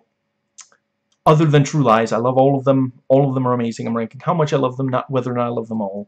True Lies, The Abyss, Avatar 1, Avatar 2, Titanic, Terminator 2, Aliens, and Terminator 1. And before you ask, yes, I have watched all of them recently. I'm not going off, like, nostalgia for any of them. You know, I watched all of them leading up to doing, you know, for sure, like, True Lies, it had been, like, a year or two. Titanic, it had been, like, what, 20 years or something? Or 15, something like that. And this one had been 19 years, you know, but, yeah. Right now, it's probably Aliens is the one that's been the longest, and I think, is it? I guess it's more than half a year, because I rewatched it before Avatar 2. But, yeah, it's a movie I've watched, like, 20 times, so, yeah. And that brings us to the spoiler sections. So, yeah, from here on out, the rest of the video contains spoilers. And, yeah, the rest of it, this is the thoughts section start. So the rest of it is not a review, but a series of thoughts. Some of it is analysis, some is MST3K, riff tracks, and other jokes. And yeah, so the first section is notes taken while watching. Those are in chronological order. You can think of it as a running commentary, live tweeting, or the like. And the last section is notes taken before watching, and that was in the weeks leading up to doing this video. All the stuff I could remember before. Notes taken while watching. So, yeah, Virgil is way out of line criticizing Lindsay's new partner. Let's see. Yeah, we realized the SEAL team are there for the nukes, not to save anyone. It was a cover story, so civilians wouldn't realize what was going on. Incredibly tense, intense, and suspenseful when the crane collapses and the crew have to deal with a cascade of failures. You know, just, like, I don't know if James Cameron, like, at some point in his formative years was, like, trapped in the same place for a while, or maybe he struggled to make friends or something, but he is so freaking good at making these movies that isolate main and major characters. You know, I mean, has he made one where they aren't isolated in one way or another. I'm not entirely sure that he had, you know, yeah, sometimes it's like an entire crew. It's like 9 people or a dozen people, you know.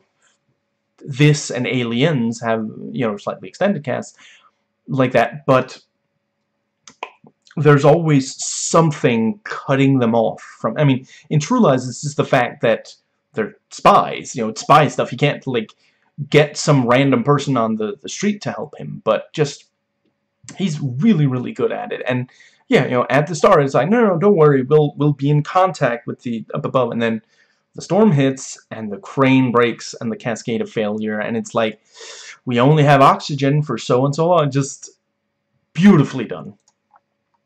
Simple but effective filmmaking, that when we get close-ups of Lindsay and Bud and the NTIs really close to her, to the face, you know, the actor's face is bathed in blue and purple light. You know, when they were filming, they had filters over the lighting. It's a very straightforward trick, but it works. And you know, he understands that you can't just show the effect, you have to have a reaction shot. And when you see, you know, Ed Harris or Mary Elizabeth Mastrantonio looking on in awe, and their face is covered in blue and purple light, you know, it works. You're sitting there, you empathize with them, you feel like you're seeing something that just, yeah. Incredibly tense when we realize Coffee had a gun behind his back, and later when he cuts himself under the table. Under the table kinds of things. Guns and knives and what have you, starting some shit.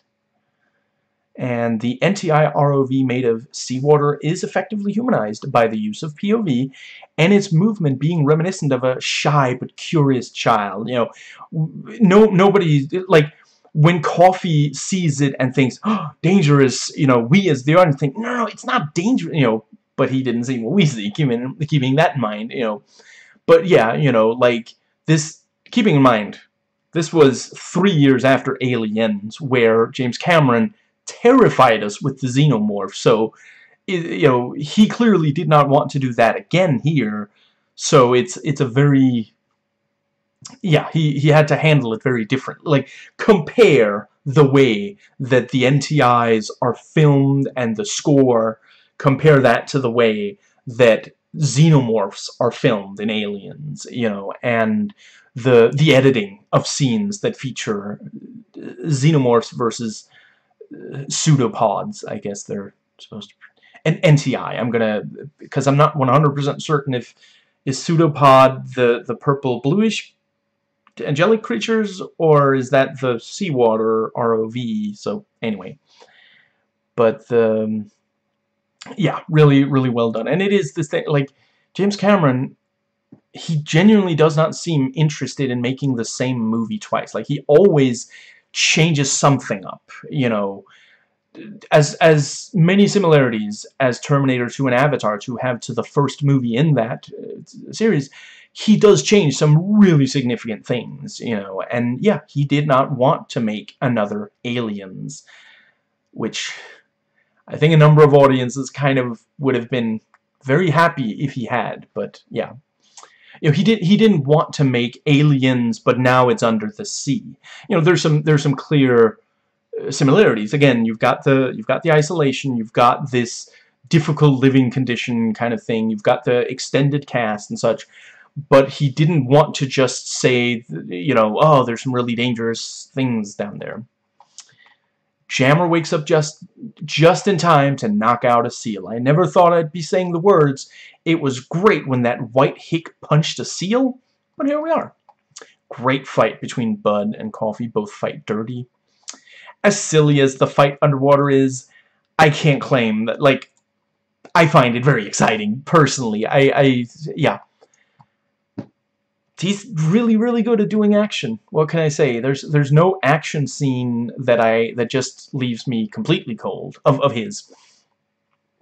The cold drowning and resuscitation, especially the line that includes "You've never backed away from anything in your life, now fight," does get melodramatic.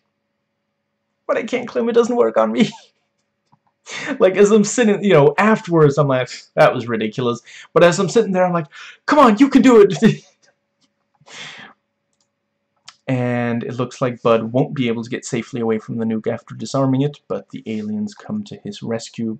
So the aliens are sending a tsunami, and one idiot media personality insists on staying. I mean, that's gotta be, like, commenting on people getting obsessed with news stories, but it's so brief, and there's not really anything else in the movie that supports it. Like, the growing tensions between America and the Soviets, that is really, you know, nicely... Like, there's enough of that in the special edition, at least, that works, but yeah. Are we 100% sure that it wasn't, like, because that's William Wisher, apparently. You know, are we certain that it wasn't just that he thought it would be kind of funny to say that, and James Cameron was like, you know what, that's, sure, go for it. Bud asks why the aliens are sending tsunamis, and the answer is very clear.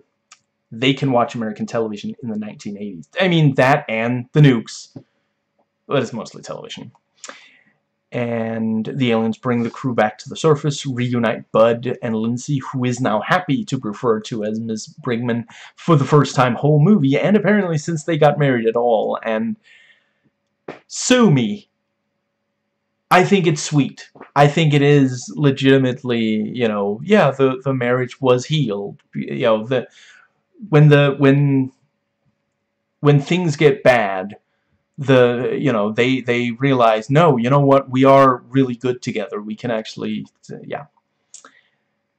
I get that James Cameron himself doesn't want to make a sequel to this movie and never planned on it, even if this wasn't a hellish production experience.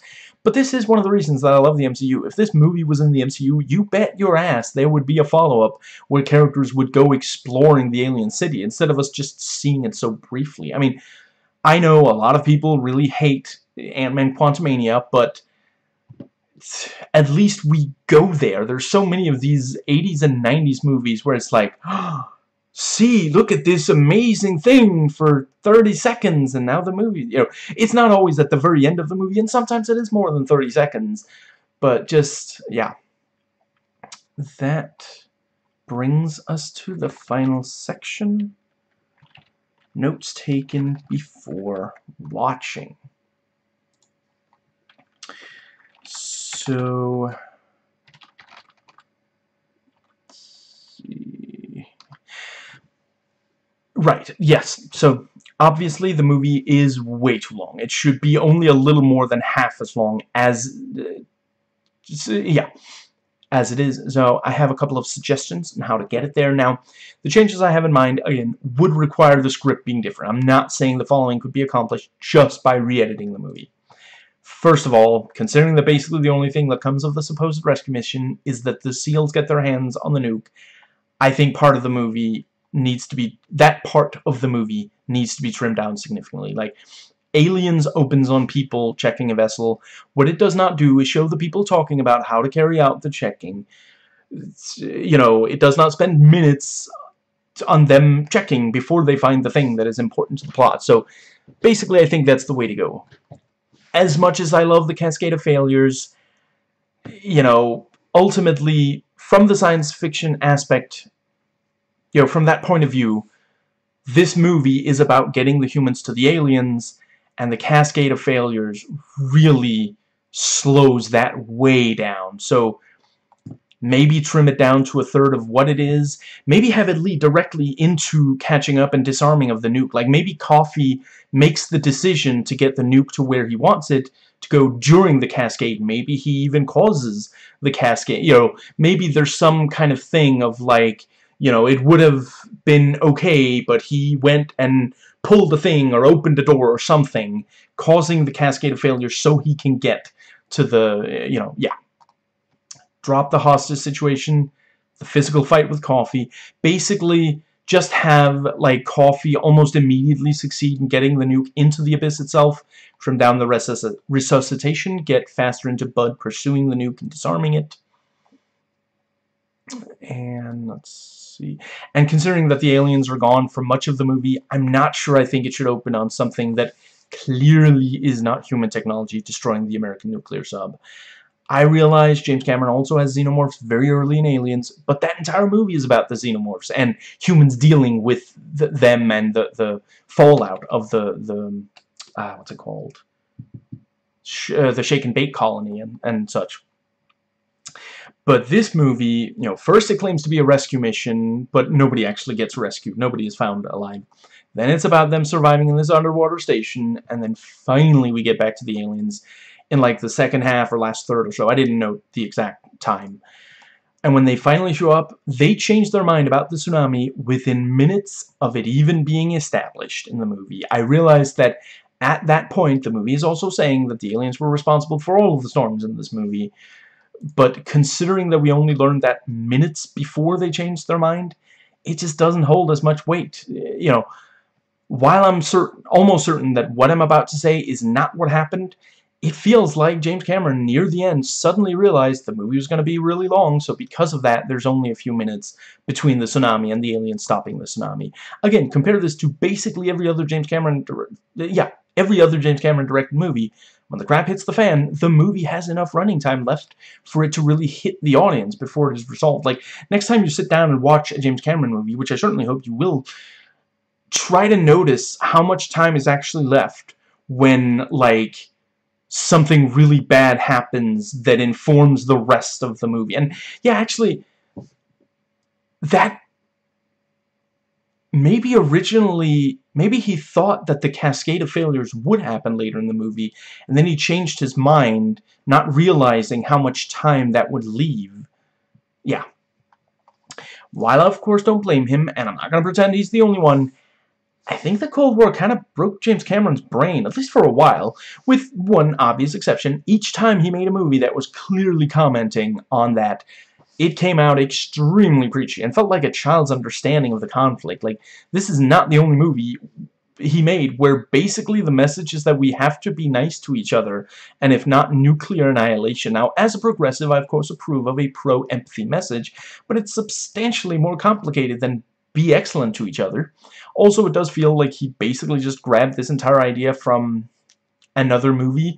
He didn't really change anything. The movie I'm referring to, while it would be a spoiler to name it, was 38 years old when this movie premiered, older than James Cameron was, and it came out significantly earlier in the Cold War, so in addition to being original at the time, it also got a super obvious story told soon after the conflict began. Like, come on, from a sci-fi perspective, could you think of a more obvious story to tell about the Cold War than aliens don't like us trying to, you know, don't like us the idea of us nuking each other.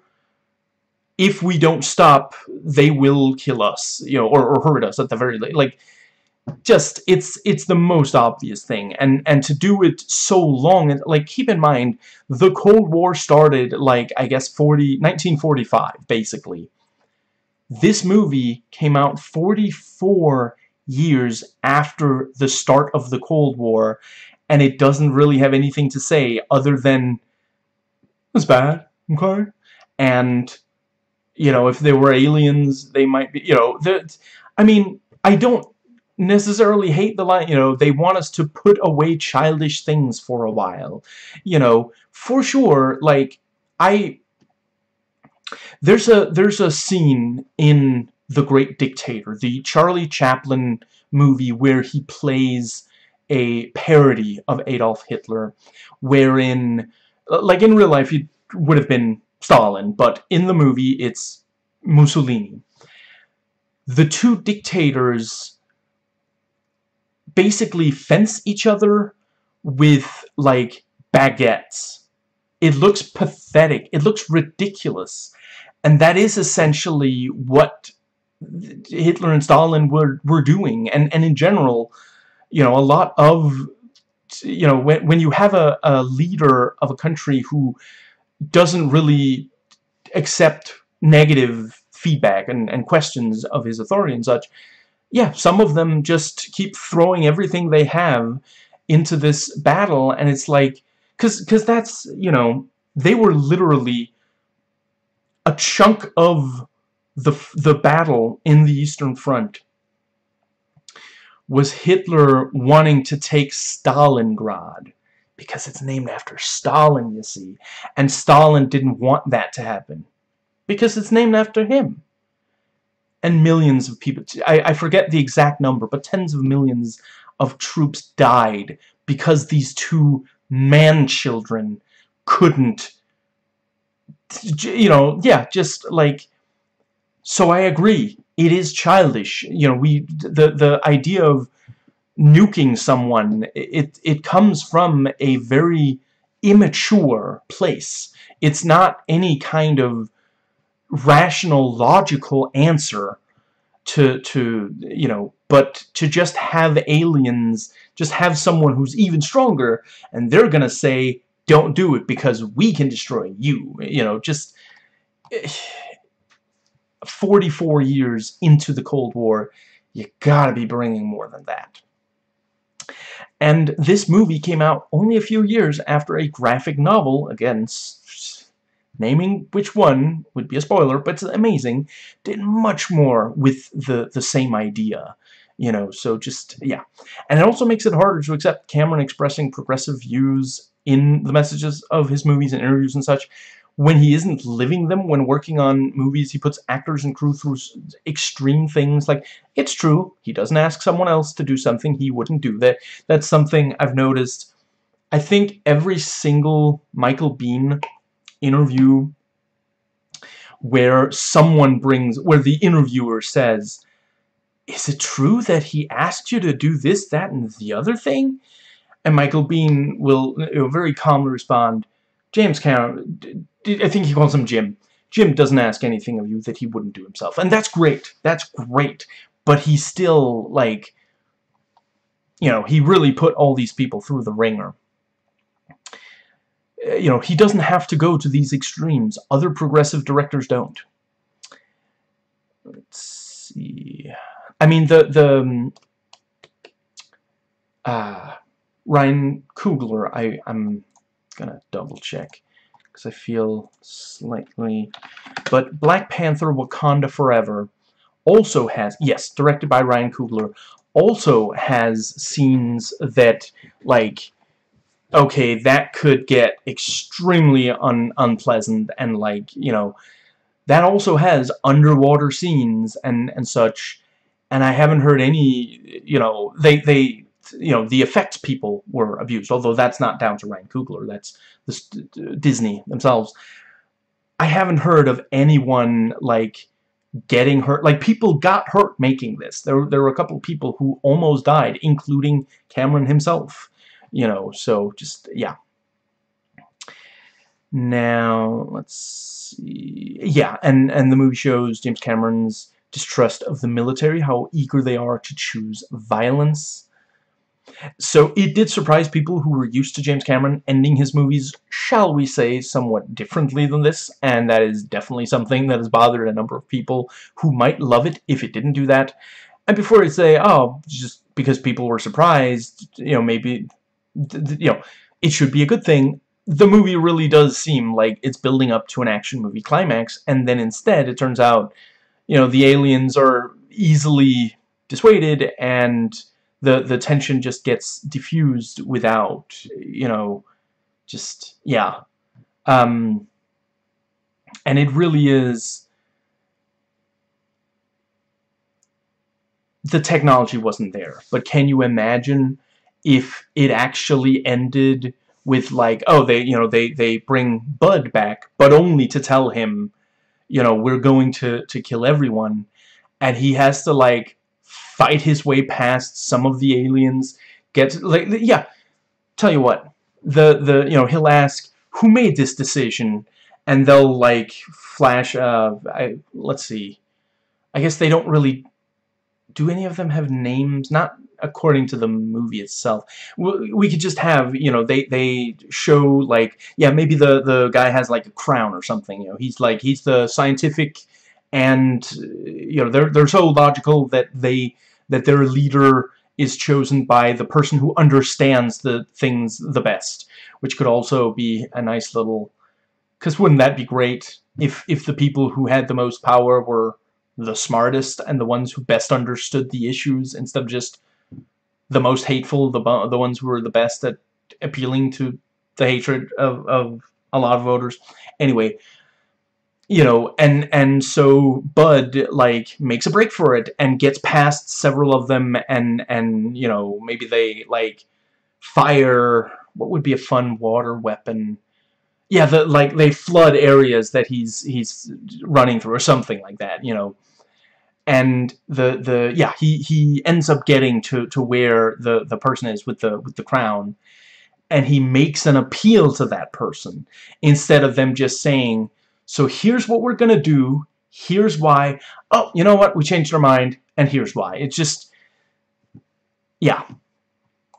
Let's see. Or maybe after they make it clear to him, we're gonna kill everyone, you know, maybe you know, yeah, so he types on the keyboard again, and like, yeah, you know, he's typing on the keyboard, and one of the aliens is like, are you telling them to come attack us? And he's, no. And you know, he types, and they see that all he typed was, I'm sorry, you know, I'm sorry for what I did to Lindsay, I love you, goodbye, you know, something like that. And they're moved by that. But no, the thing they're responding to, that happened like minutes ago, you know. It's just, yeah. Let's see. It is a huge relief when the ending comes around and you realize that now the world will be safe from nuclear annihilation, and all it took was a humanoid silver robot. I mean, a giant genetically manipulated slimy squid. I mean, pseudopods. That's it. And I copied in a bunch of...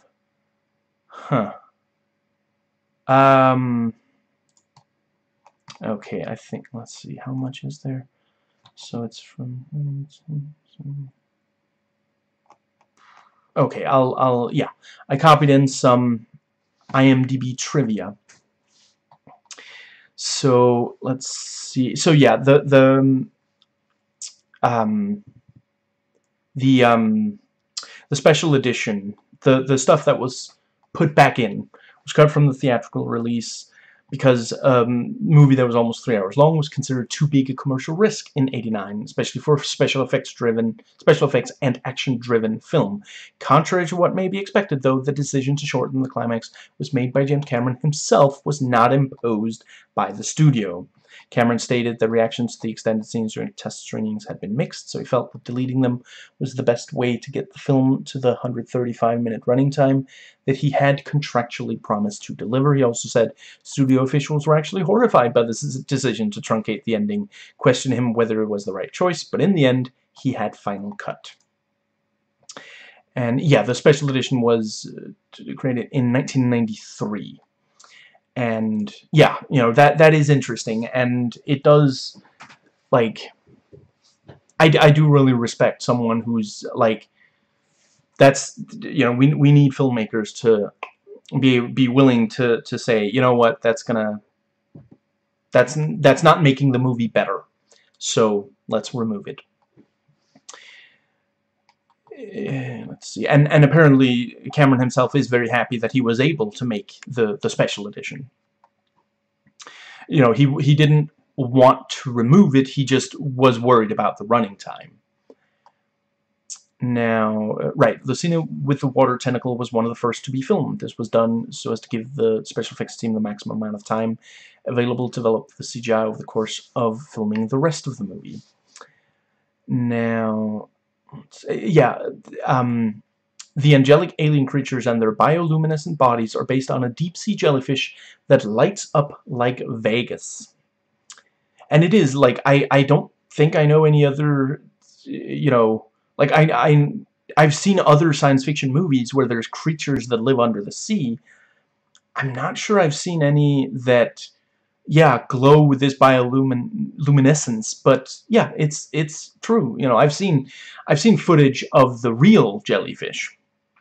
I was probably in one of the documentaries that Cameron made about deep sea exploring and such, but yeah. Let's see,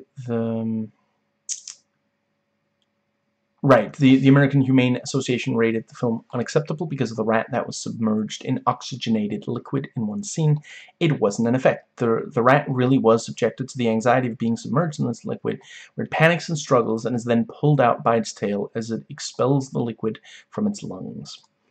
And, you know, the version of the movie I have replaces, you know, we don't see the rat.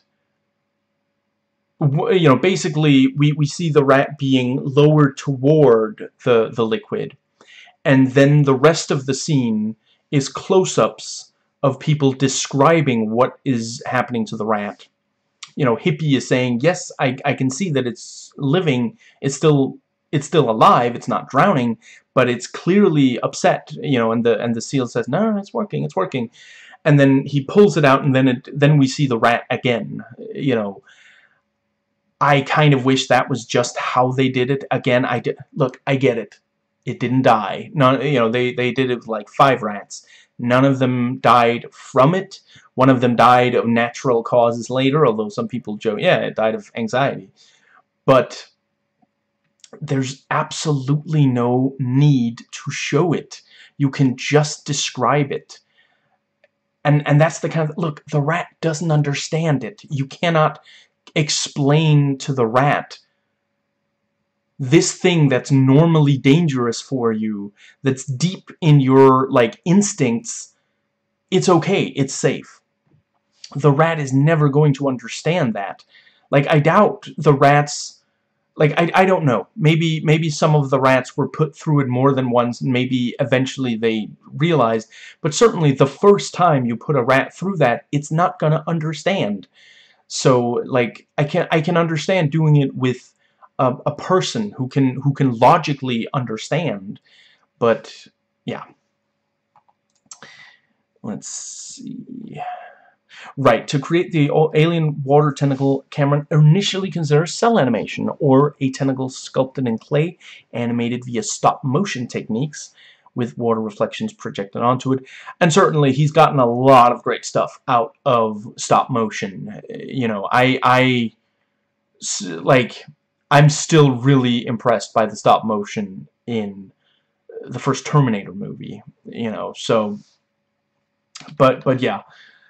Let's see. Yeah, while looking for a company to create the effect, Phil Tippett suggested ILM, which had just taken its first steps into CG with young Sherlock Holmes.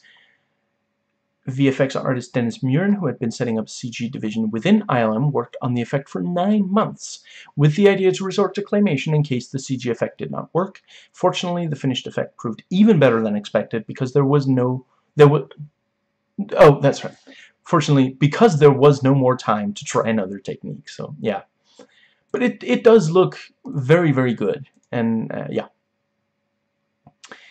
Let's see, and...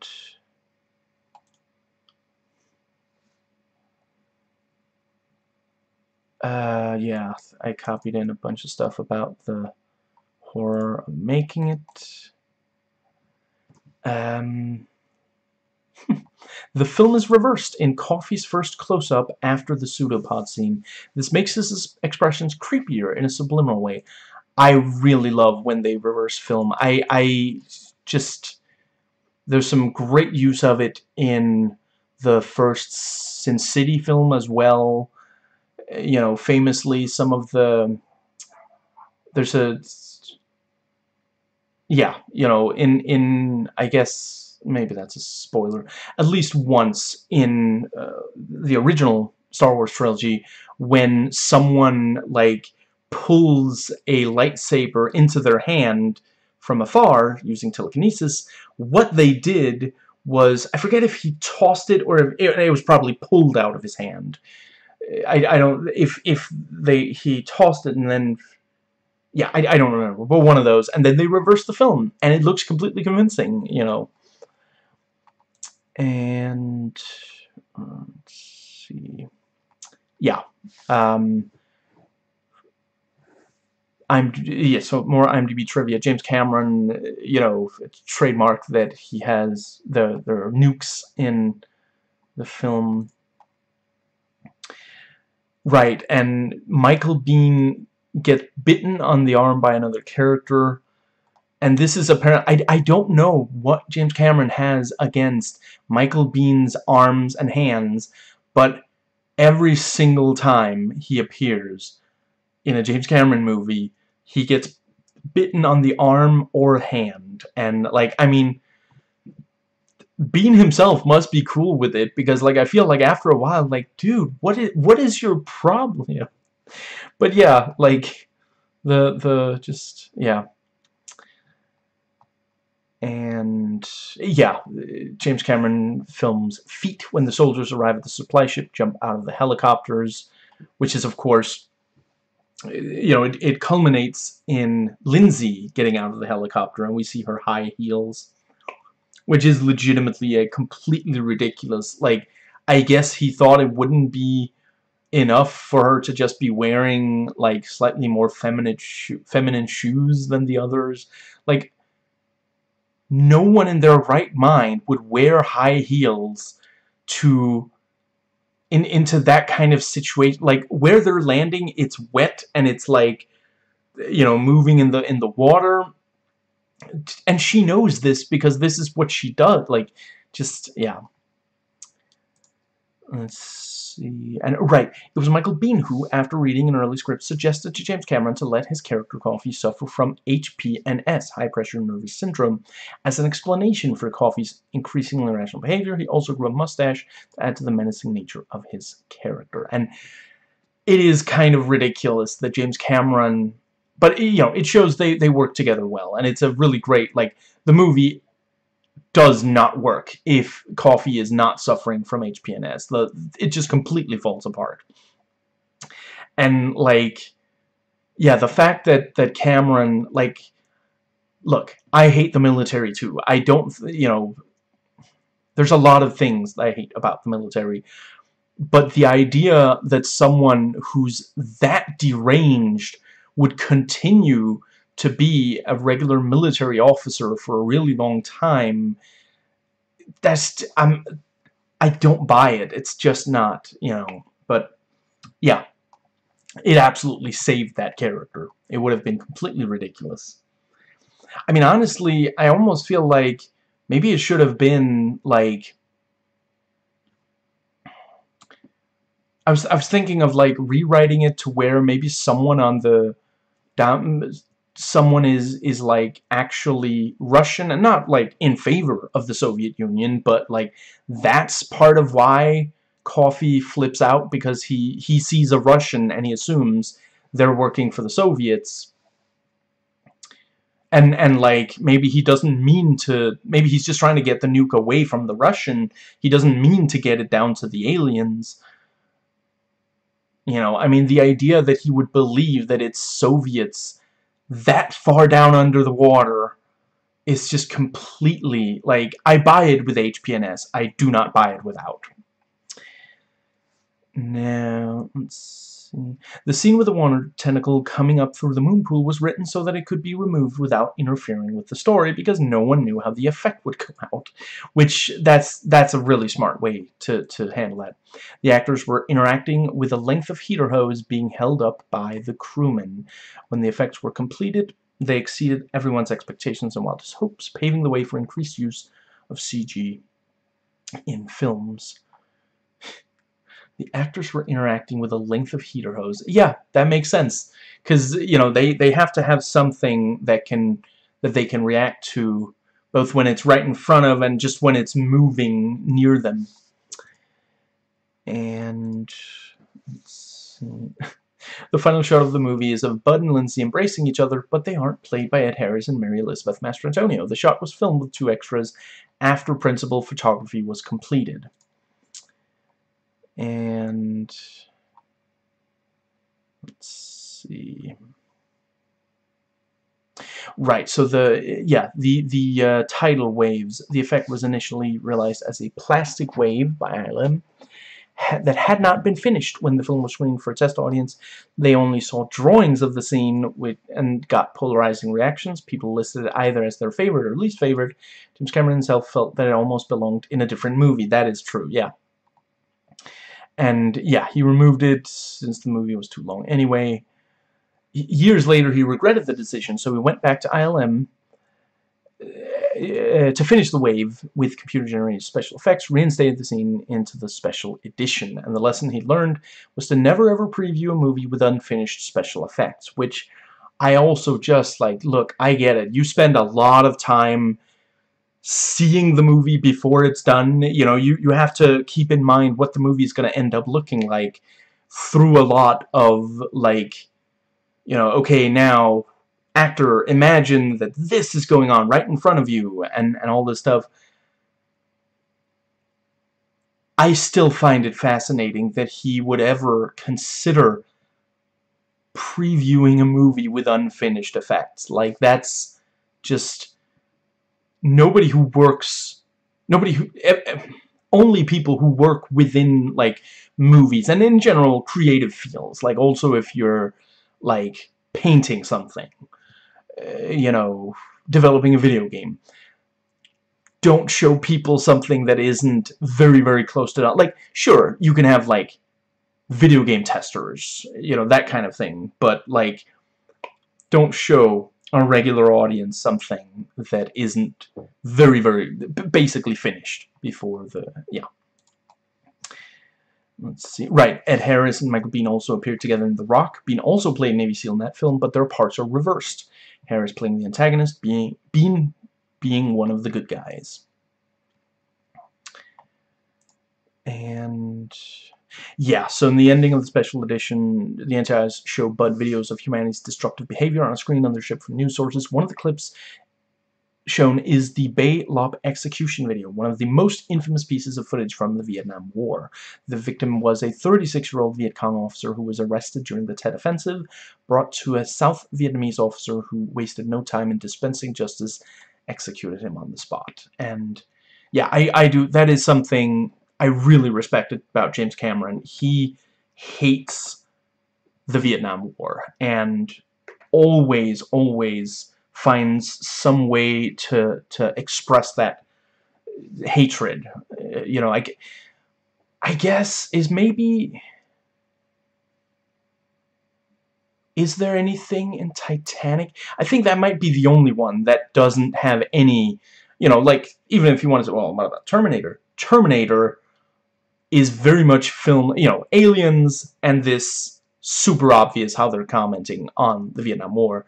But if you look at the Terminator, the way they're fighting is very reminiscent of, like, Viet Cong, kind of, you know, sneaking around, hiding, and using, you know, only a few, but very well played, like, statistically speaking. Like, you know, the Americans, like, threw a crazy amount of bombs. The Viet Cong were much more targeted, you know, so, yeah.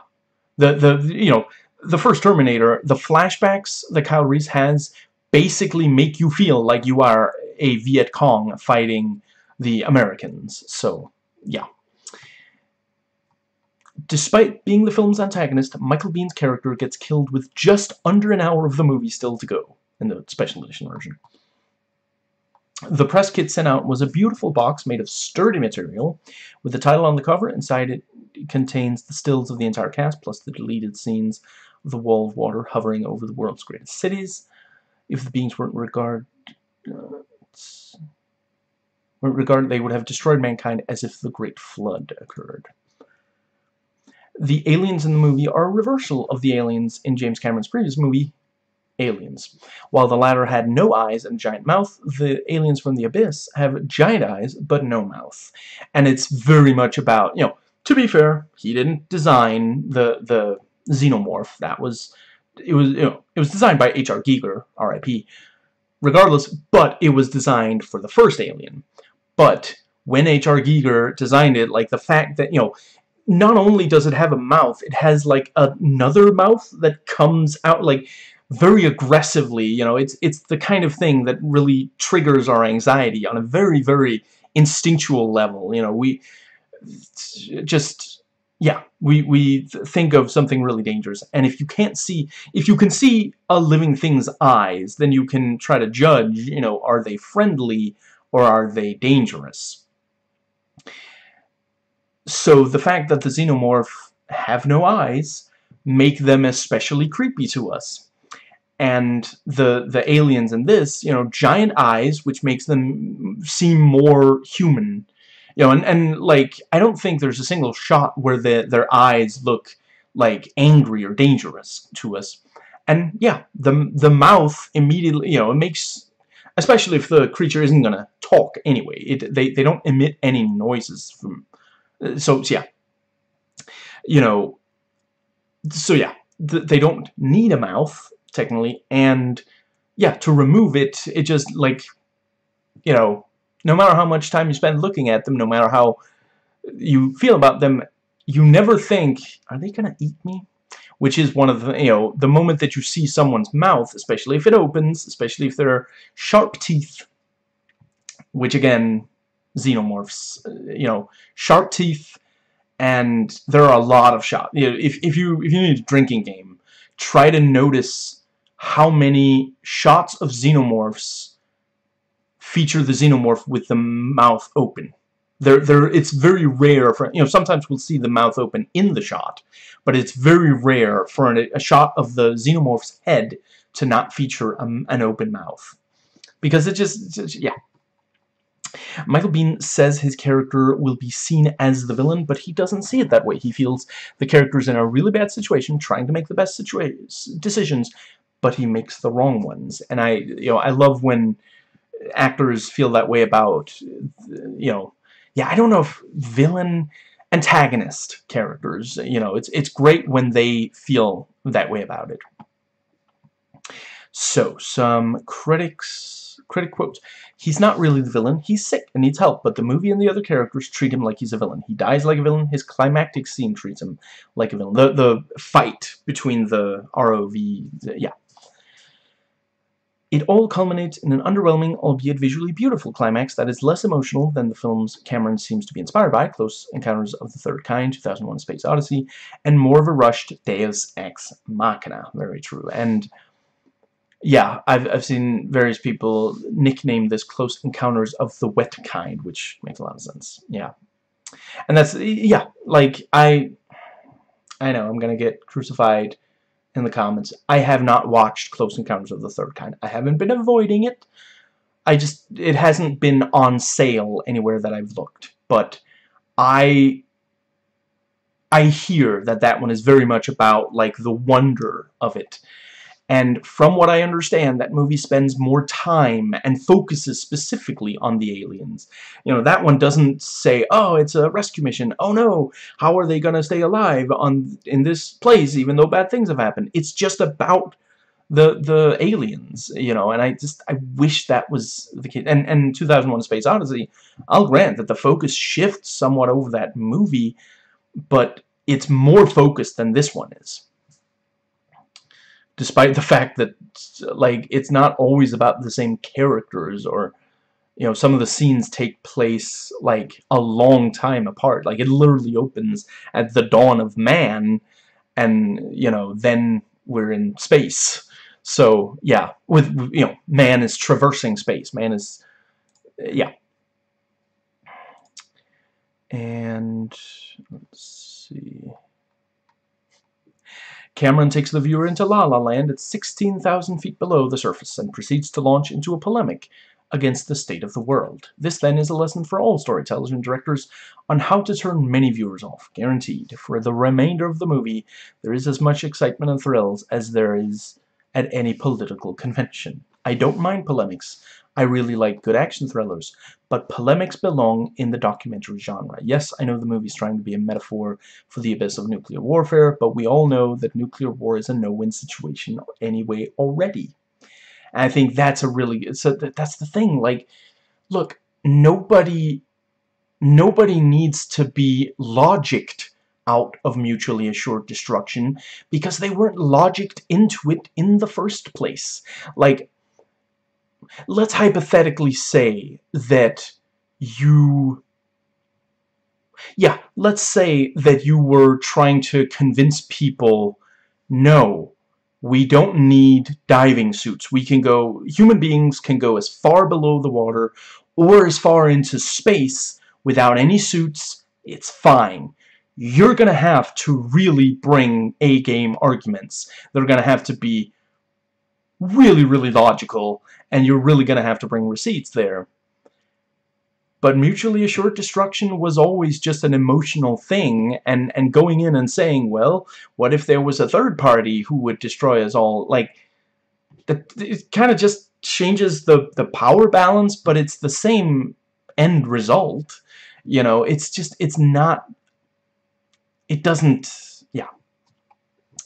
Right, and one person says, if stupid dialogue doesn't bother you, this is a very interesting, unique film. Unfortunately, it's a Cameron-directed movie, which means you get...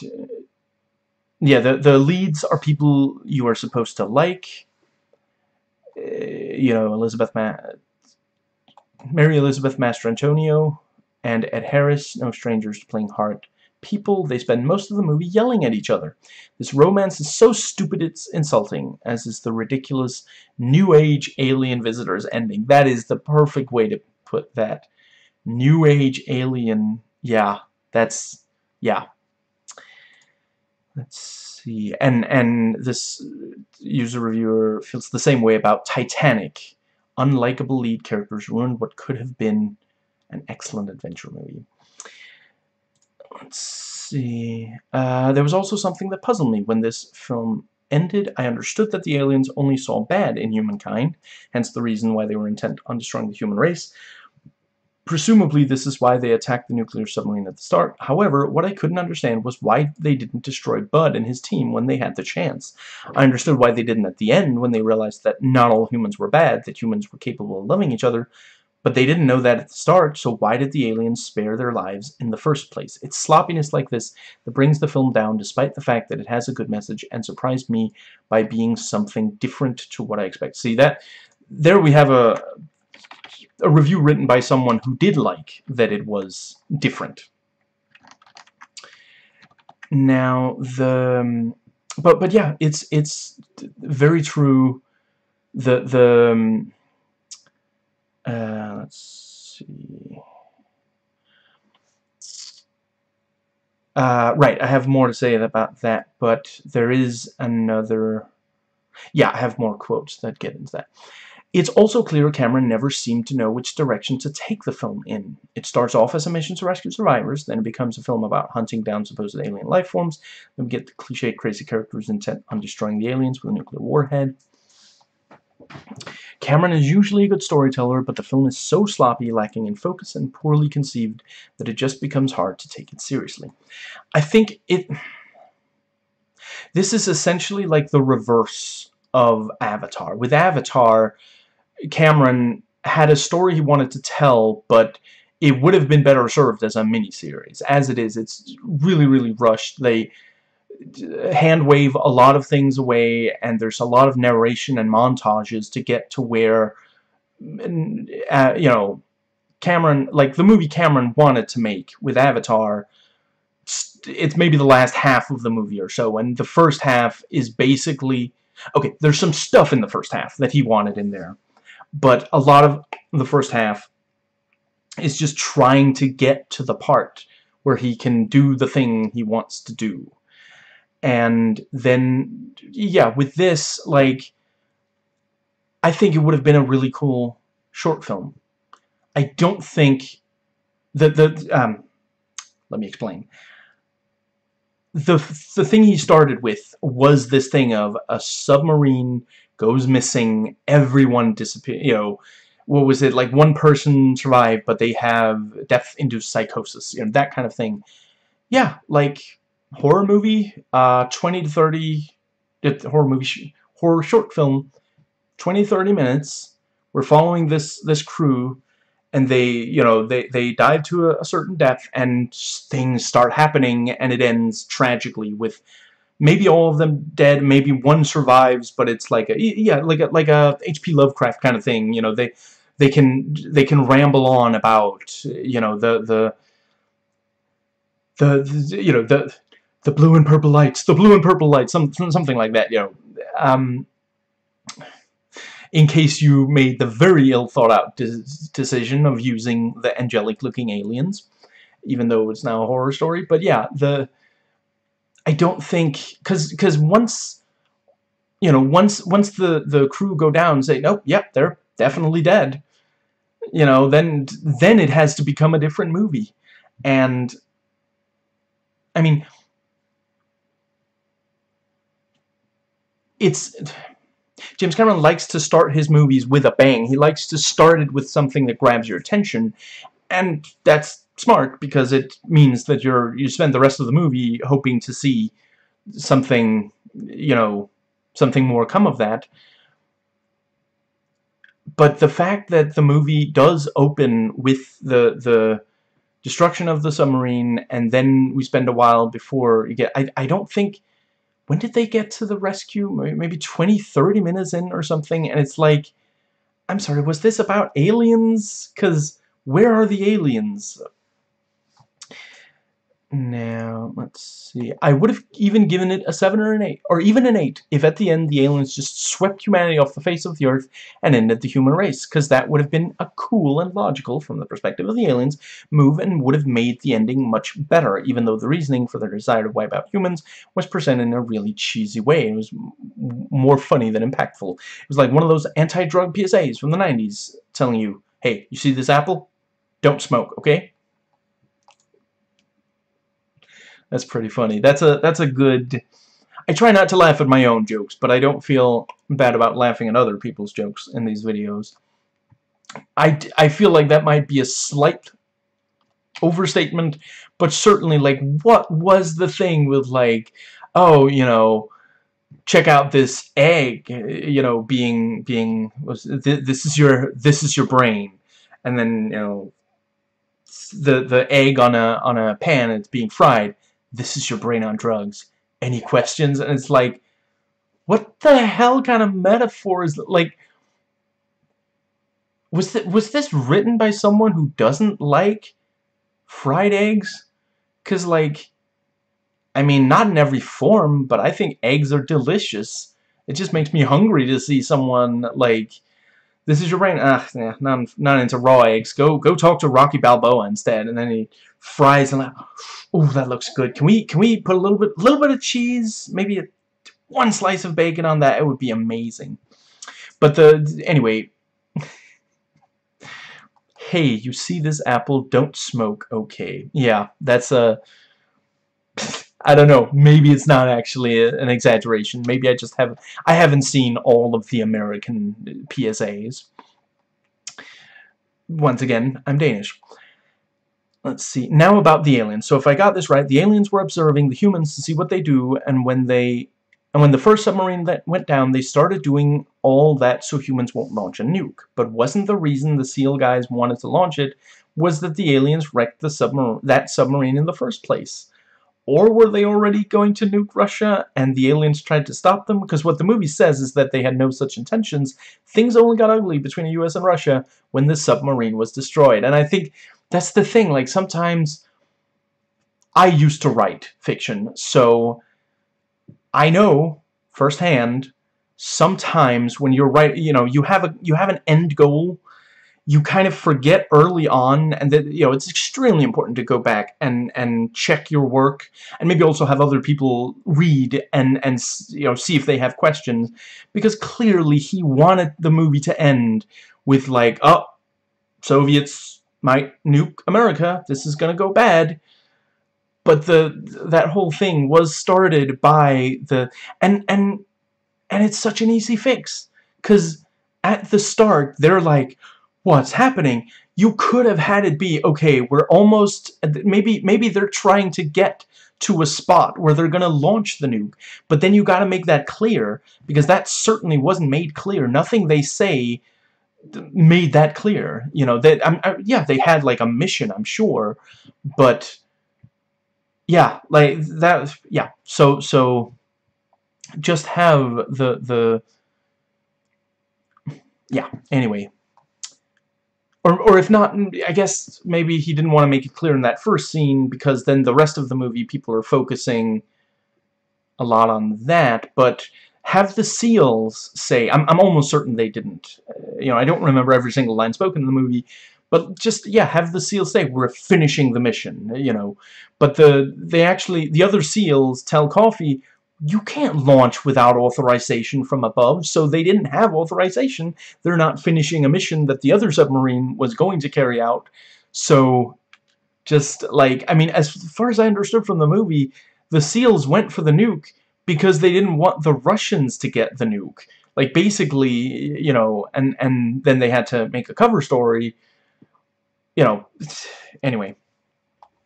If Mary Elizabeth Mastrantonio's character is such a bitch, then why doesn't she ever act like it? And that's a really good point. And honestly, I feel like I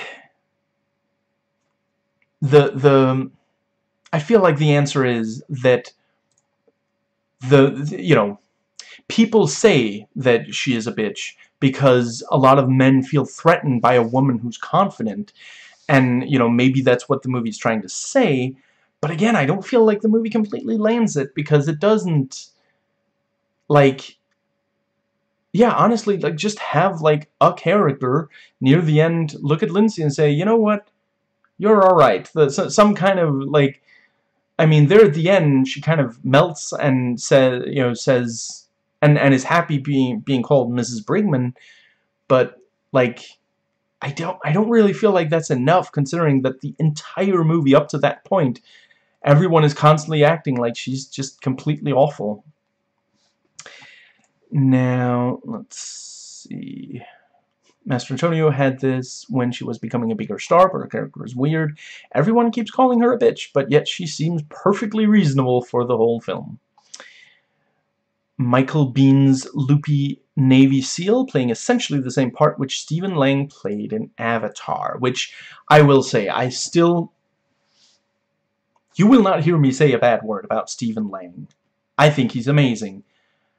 And I've seen him a little bit other than that. But when I think Stephen Lang, I think the Avatar movies. But watching this again, I could really understand why, you know, Cameron had already cast Sigourney Weaver, and he, you know, yeah, he didn't want people to think, oh, it's aliens again, you know. And, you know, there's not really anything in Aliens that would make the Stephen Lang character in Avatar, you know, that similar to Hicks. But this movie, yeah, it's really, you know, like, the Stephen Lang character is more stable, but yeah, there's a very clear resemblance there. I do really hope. I mean, maybe Michael Biehn could play, like, a relative of his in one of the... yeah. There has been a severe shortage of Michael Biehn in James Cameron movies. Basically... right, I didn't want to give away... Right. You know, here at the very start of his career, Cameron put Biehn in 3 movies. And then since, just no, like, I'm not going to claim that there's a role for him in Titanic or True Lies, but yeah, like, one of the, you know, when I watched Avatar, I distinctly remember thinking, why did James Cameron go out of his way to find a different Michael Biehn instead of just hiring Michael Biehn? Because he can play villains, you know. He does here, he does in Clockstoppers. Let's see. This is one of the lesser-known films of James Cameron. It contains all the elements of his earlier films were known for: big set pieces, ballsy action, Michael Biehn. But this film is not in the same league as Cameron's other 80s films. Terminator, Aliens starts out as an Alien ripoff. That's very true. And this is right after he didn't do an Alien ripoff. You know, Aliens didn't feel like it was just Alien again, but here it's Alien, but it's underwater instead of in space. Like, you have a crew of people going in, something bad happens to their technology, and they have to deal with, yeah. Let's see. Instead of monster in space, we get monster in deep water, but then the monster is sidetracked and turns out not being a monster at all. And the focus is on the fight between the good guys versus Biehn. Great climax with superb acting. Harris tries to save his ex-wife, is then followed up by another climax, a messy meeting the alien scene that feels more at place in a light-hearted Spielberg film. Very true. The Abyss is solid in the first 40 minutes when the fear of drowning and a monster in the water is played out with great suspense. Just watch the sequence where they first entered the missing sub, but in the end, the film tries to be horror, thriller, sci-fi epic, all in one, and fails. Unfortunately, the special effects still look good, though. The same story is told better in less time in other movies. The movie has no real story, it's just people reacting to things over and over. I think the movie would be a lot better if you took out the aliens and it was just about nuclear tension between America and the Soviet Union. And it's, yeah, I absolutely, like, it's extremely rare for me to call for less science fiction in anything. Like, I agree that not all science fiction is equally good, but I'm not sure there's any movie that where I feel like, okay, this movie would be at least a little bit better if you took out some of the science fiction. I would pretty much always just, you know, I would say you need to adjust some of the science fiction, but outright taking out. But yeah, like this, and you wouldn't even have to, like, here's a quick suggestion for how to make a movie without aliens. You can have it start the same, but start similar, not the exact same. Instead of this alien life form, it's a Soviet sub. Maybe they have some new technology that the Americans are not aware of yet, and they're able to take out an American nuclear sub. The American military realize it, and now, you know, they have to get the nuke from the sub that was sunk before the Soviets do. And, you know, let's see. Yeah, and you could still have you could still have the message that we have to not destroy each other, you know, have the that's a spoiler, I guess, but there's other movies during the Cold War, especially in the 80s. If you can change, and I can change, everybody can change. You know, have a big speech at the end. It can, you know, have Bud, like, maybe there's some kind of, yeah, you know, it ends with like a conflict between the Soviets and the Americans, and then they come to recognize each other's humanity, and, you know, they both refuse to attack each other, and Bud, like, delivers a speech, maybe specifically to, let's see, what would make sense?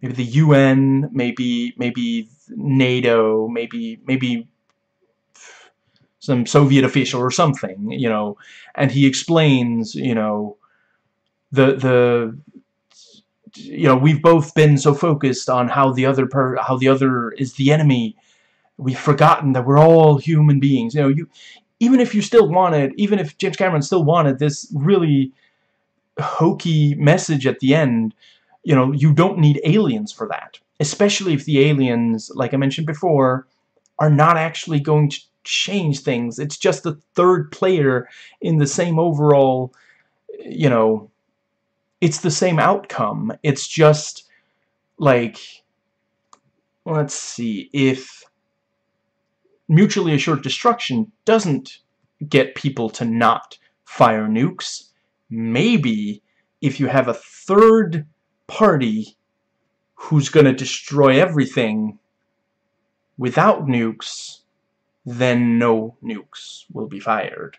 You know, it just, like, yeah, that is everything that I have to say about the movie. So, hit me up in the comments. Let me know, what is your favorite underwater, you know, any kind of, like, whether it's science fiction or horror or mystery, any combination, you know, yeah, let me know. If you like this movie and you want, like, this kind of, I don't know if anyone's still playing it, but I definitely recommend the video game Soma.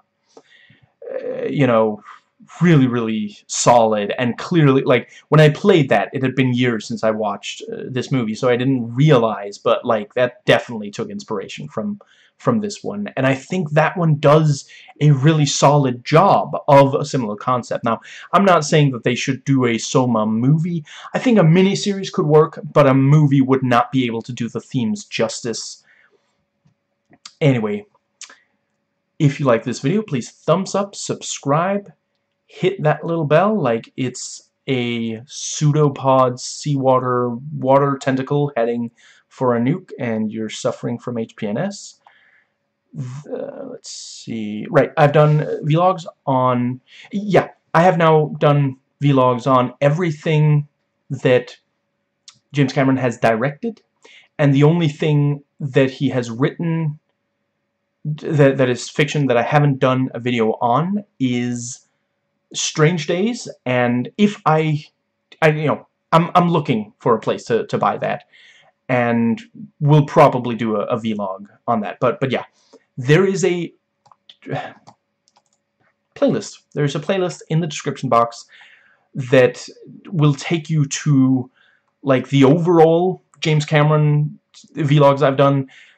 You know, if he's directed, you know, Terminator and Aliens have both had a lot of, like, later additions to the franchise, so, you know, the playlist will link you to a Terminator vlog, a Alien vlog, and from there, in the description boxes of those videos, you can find my other videos, because I've done...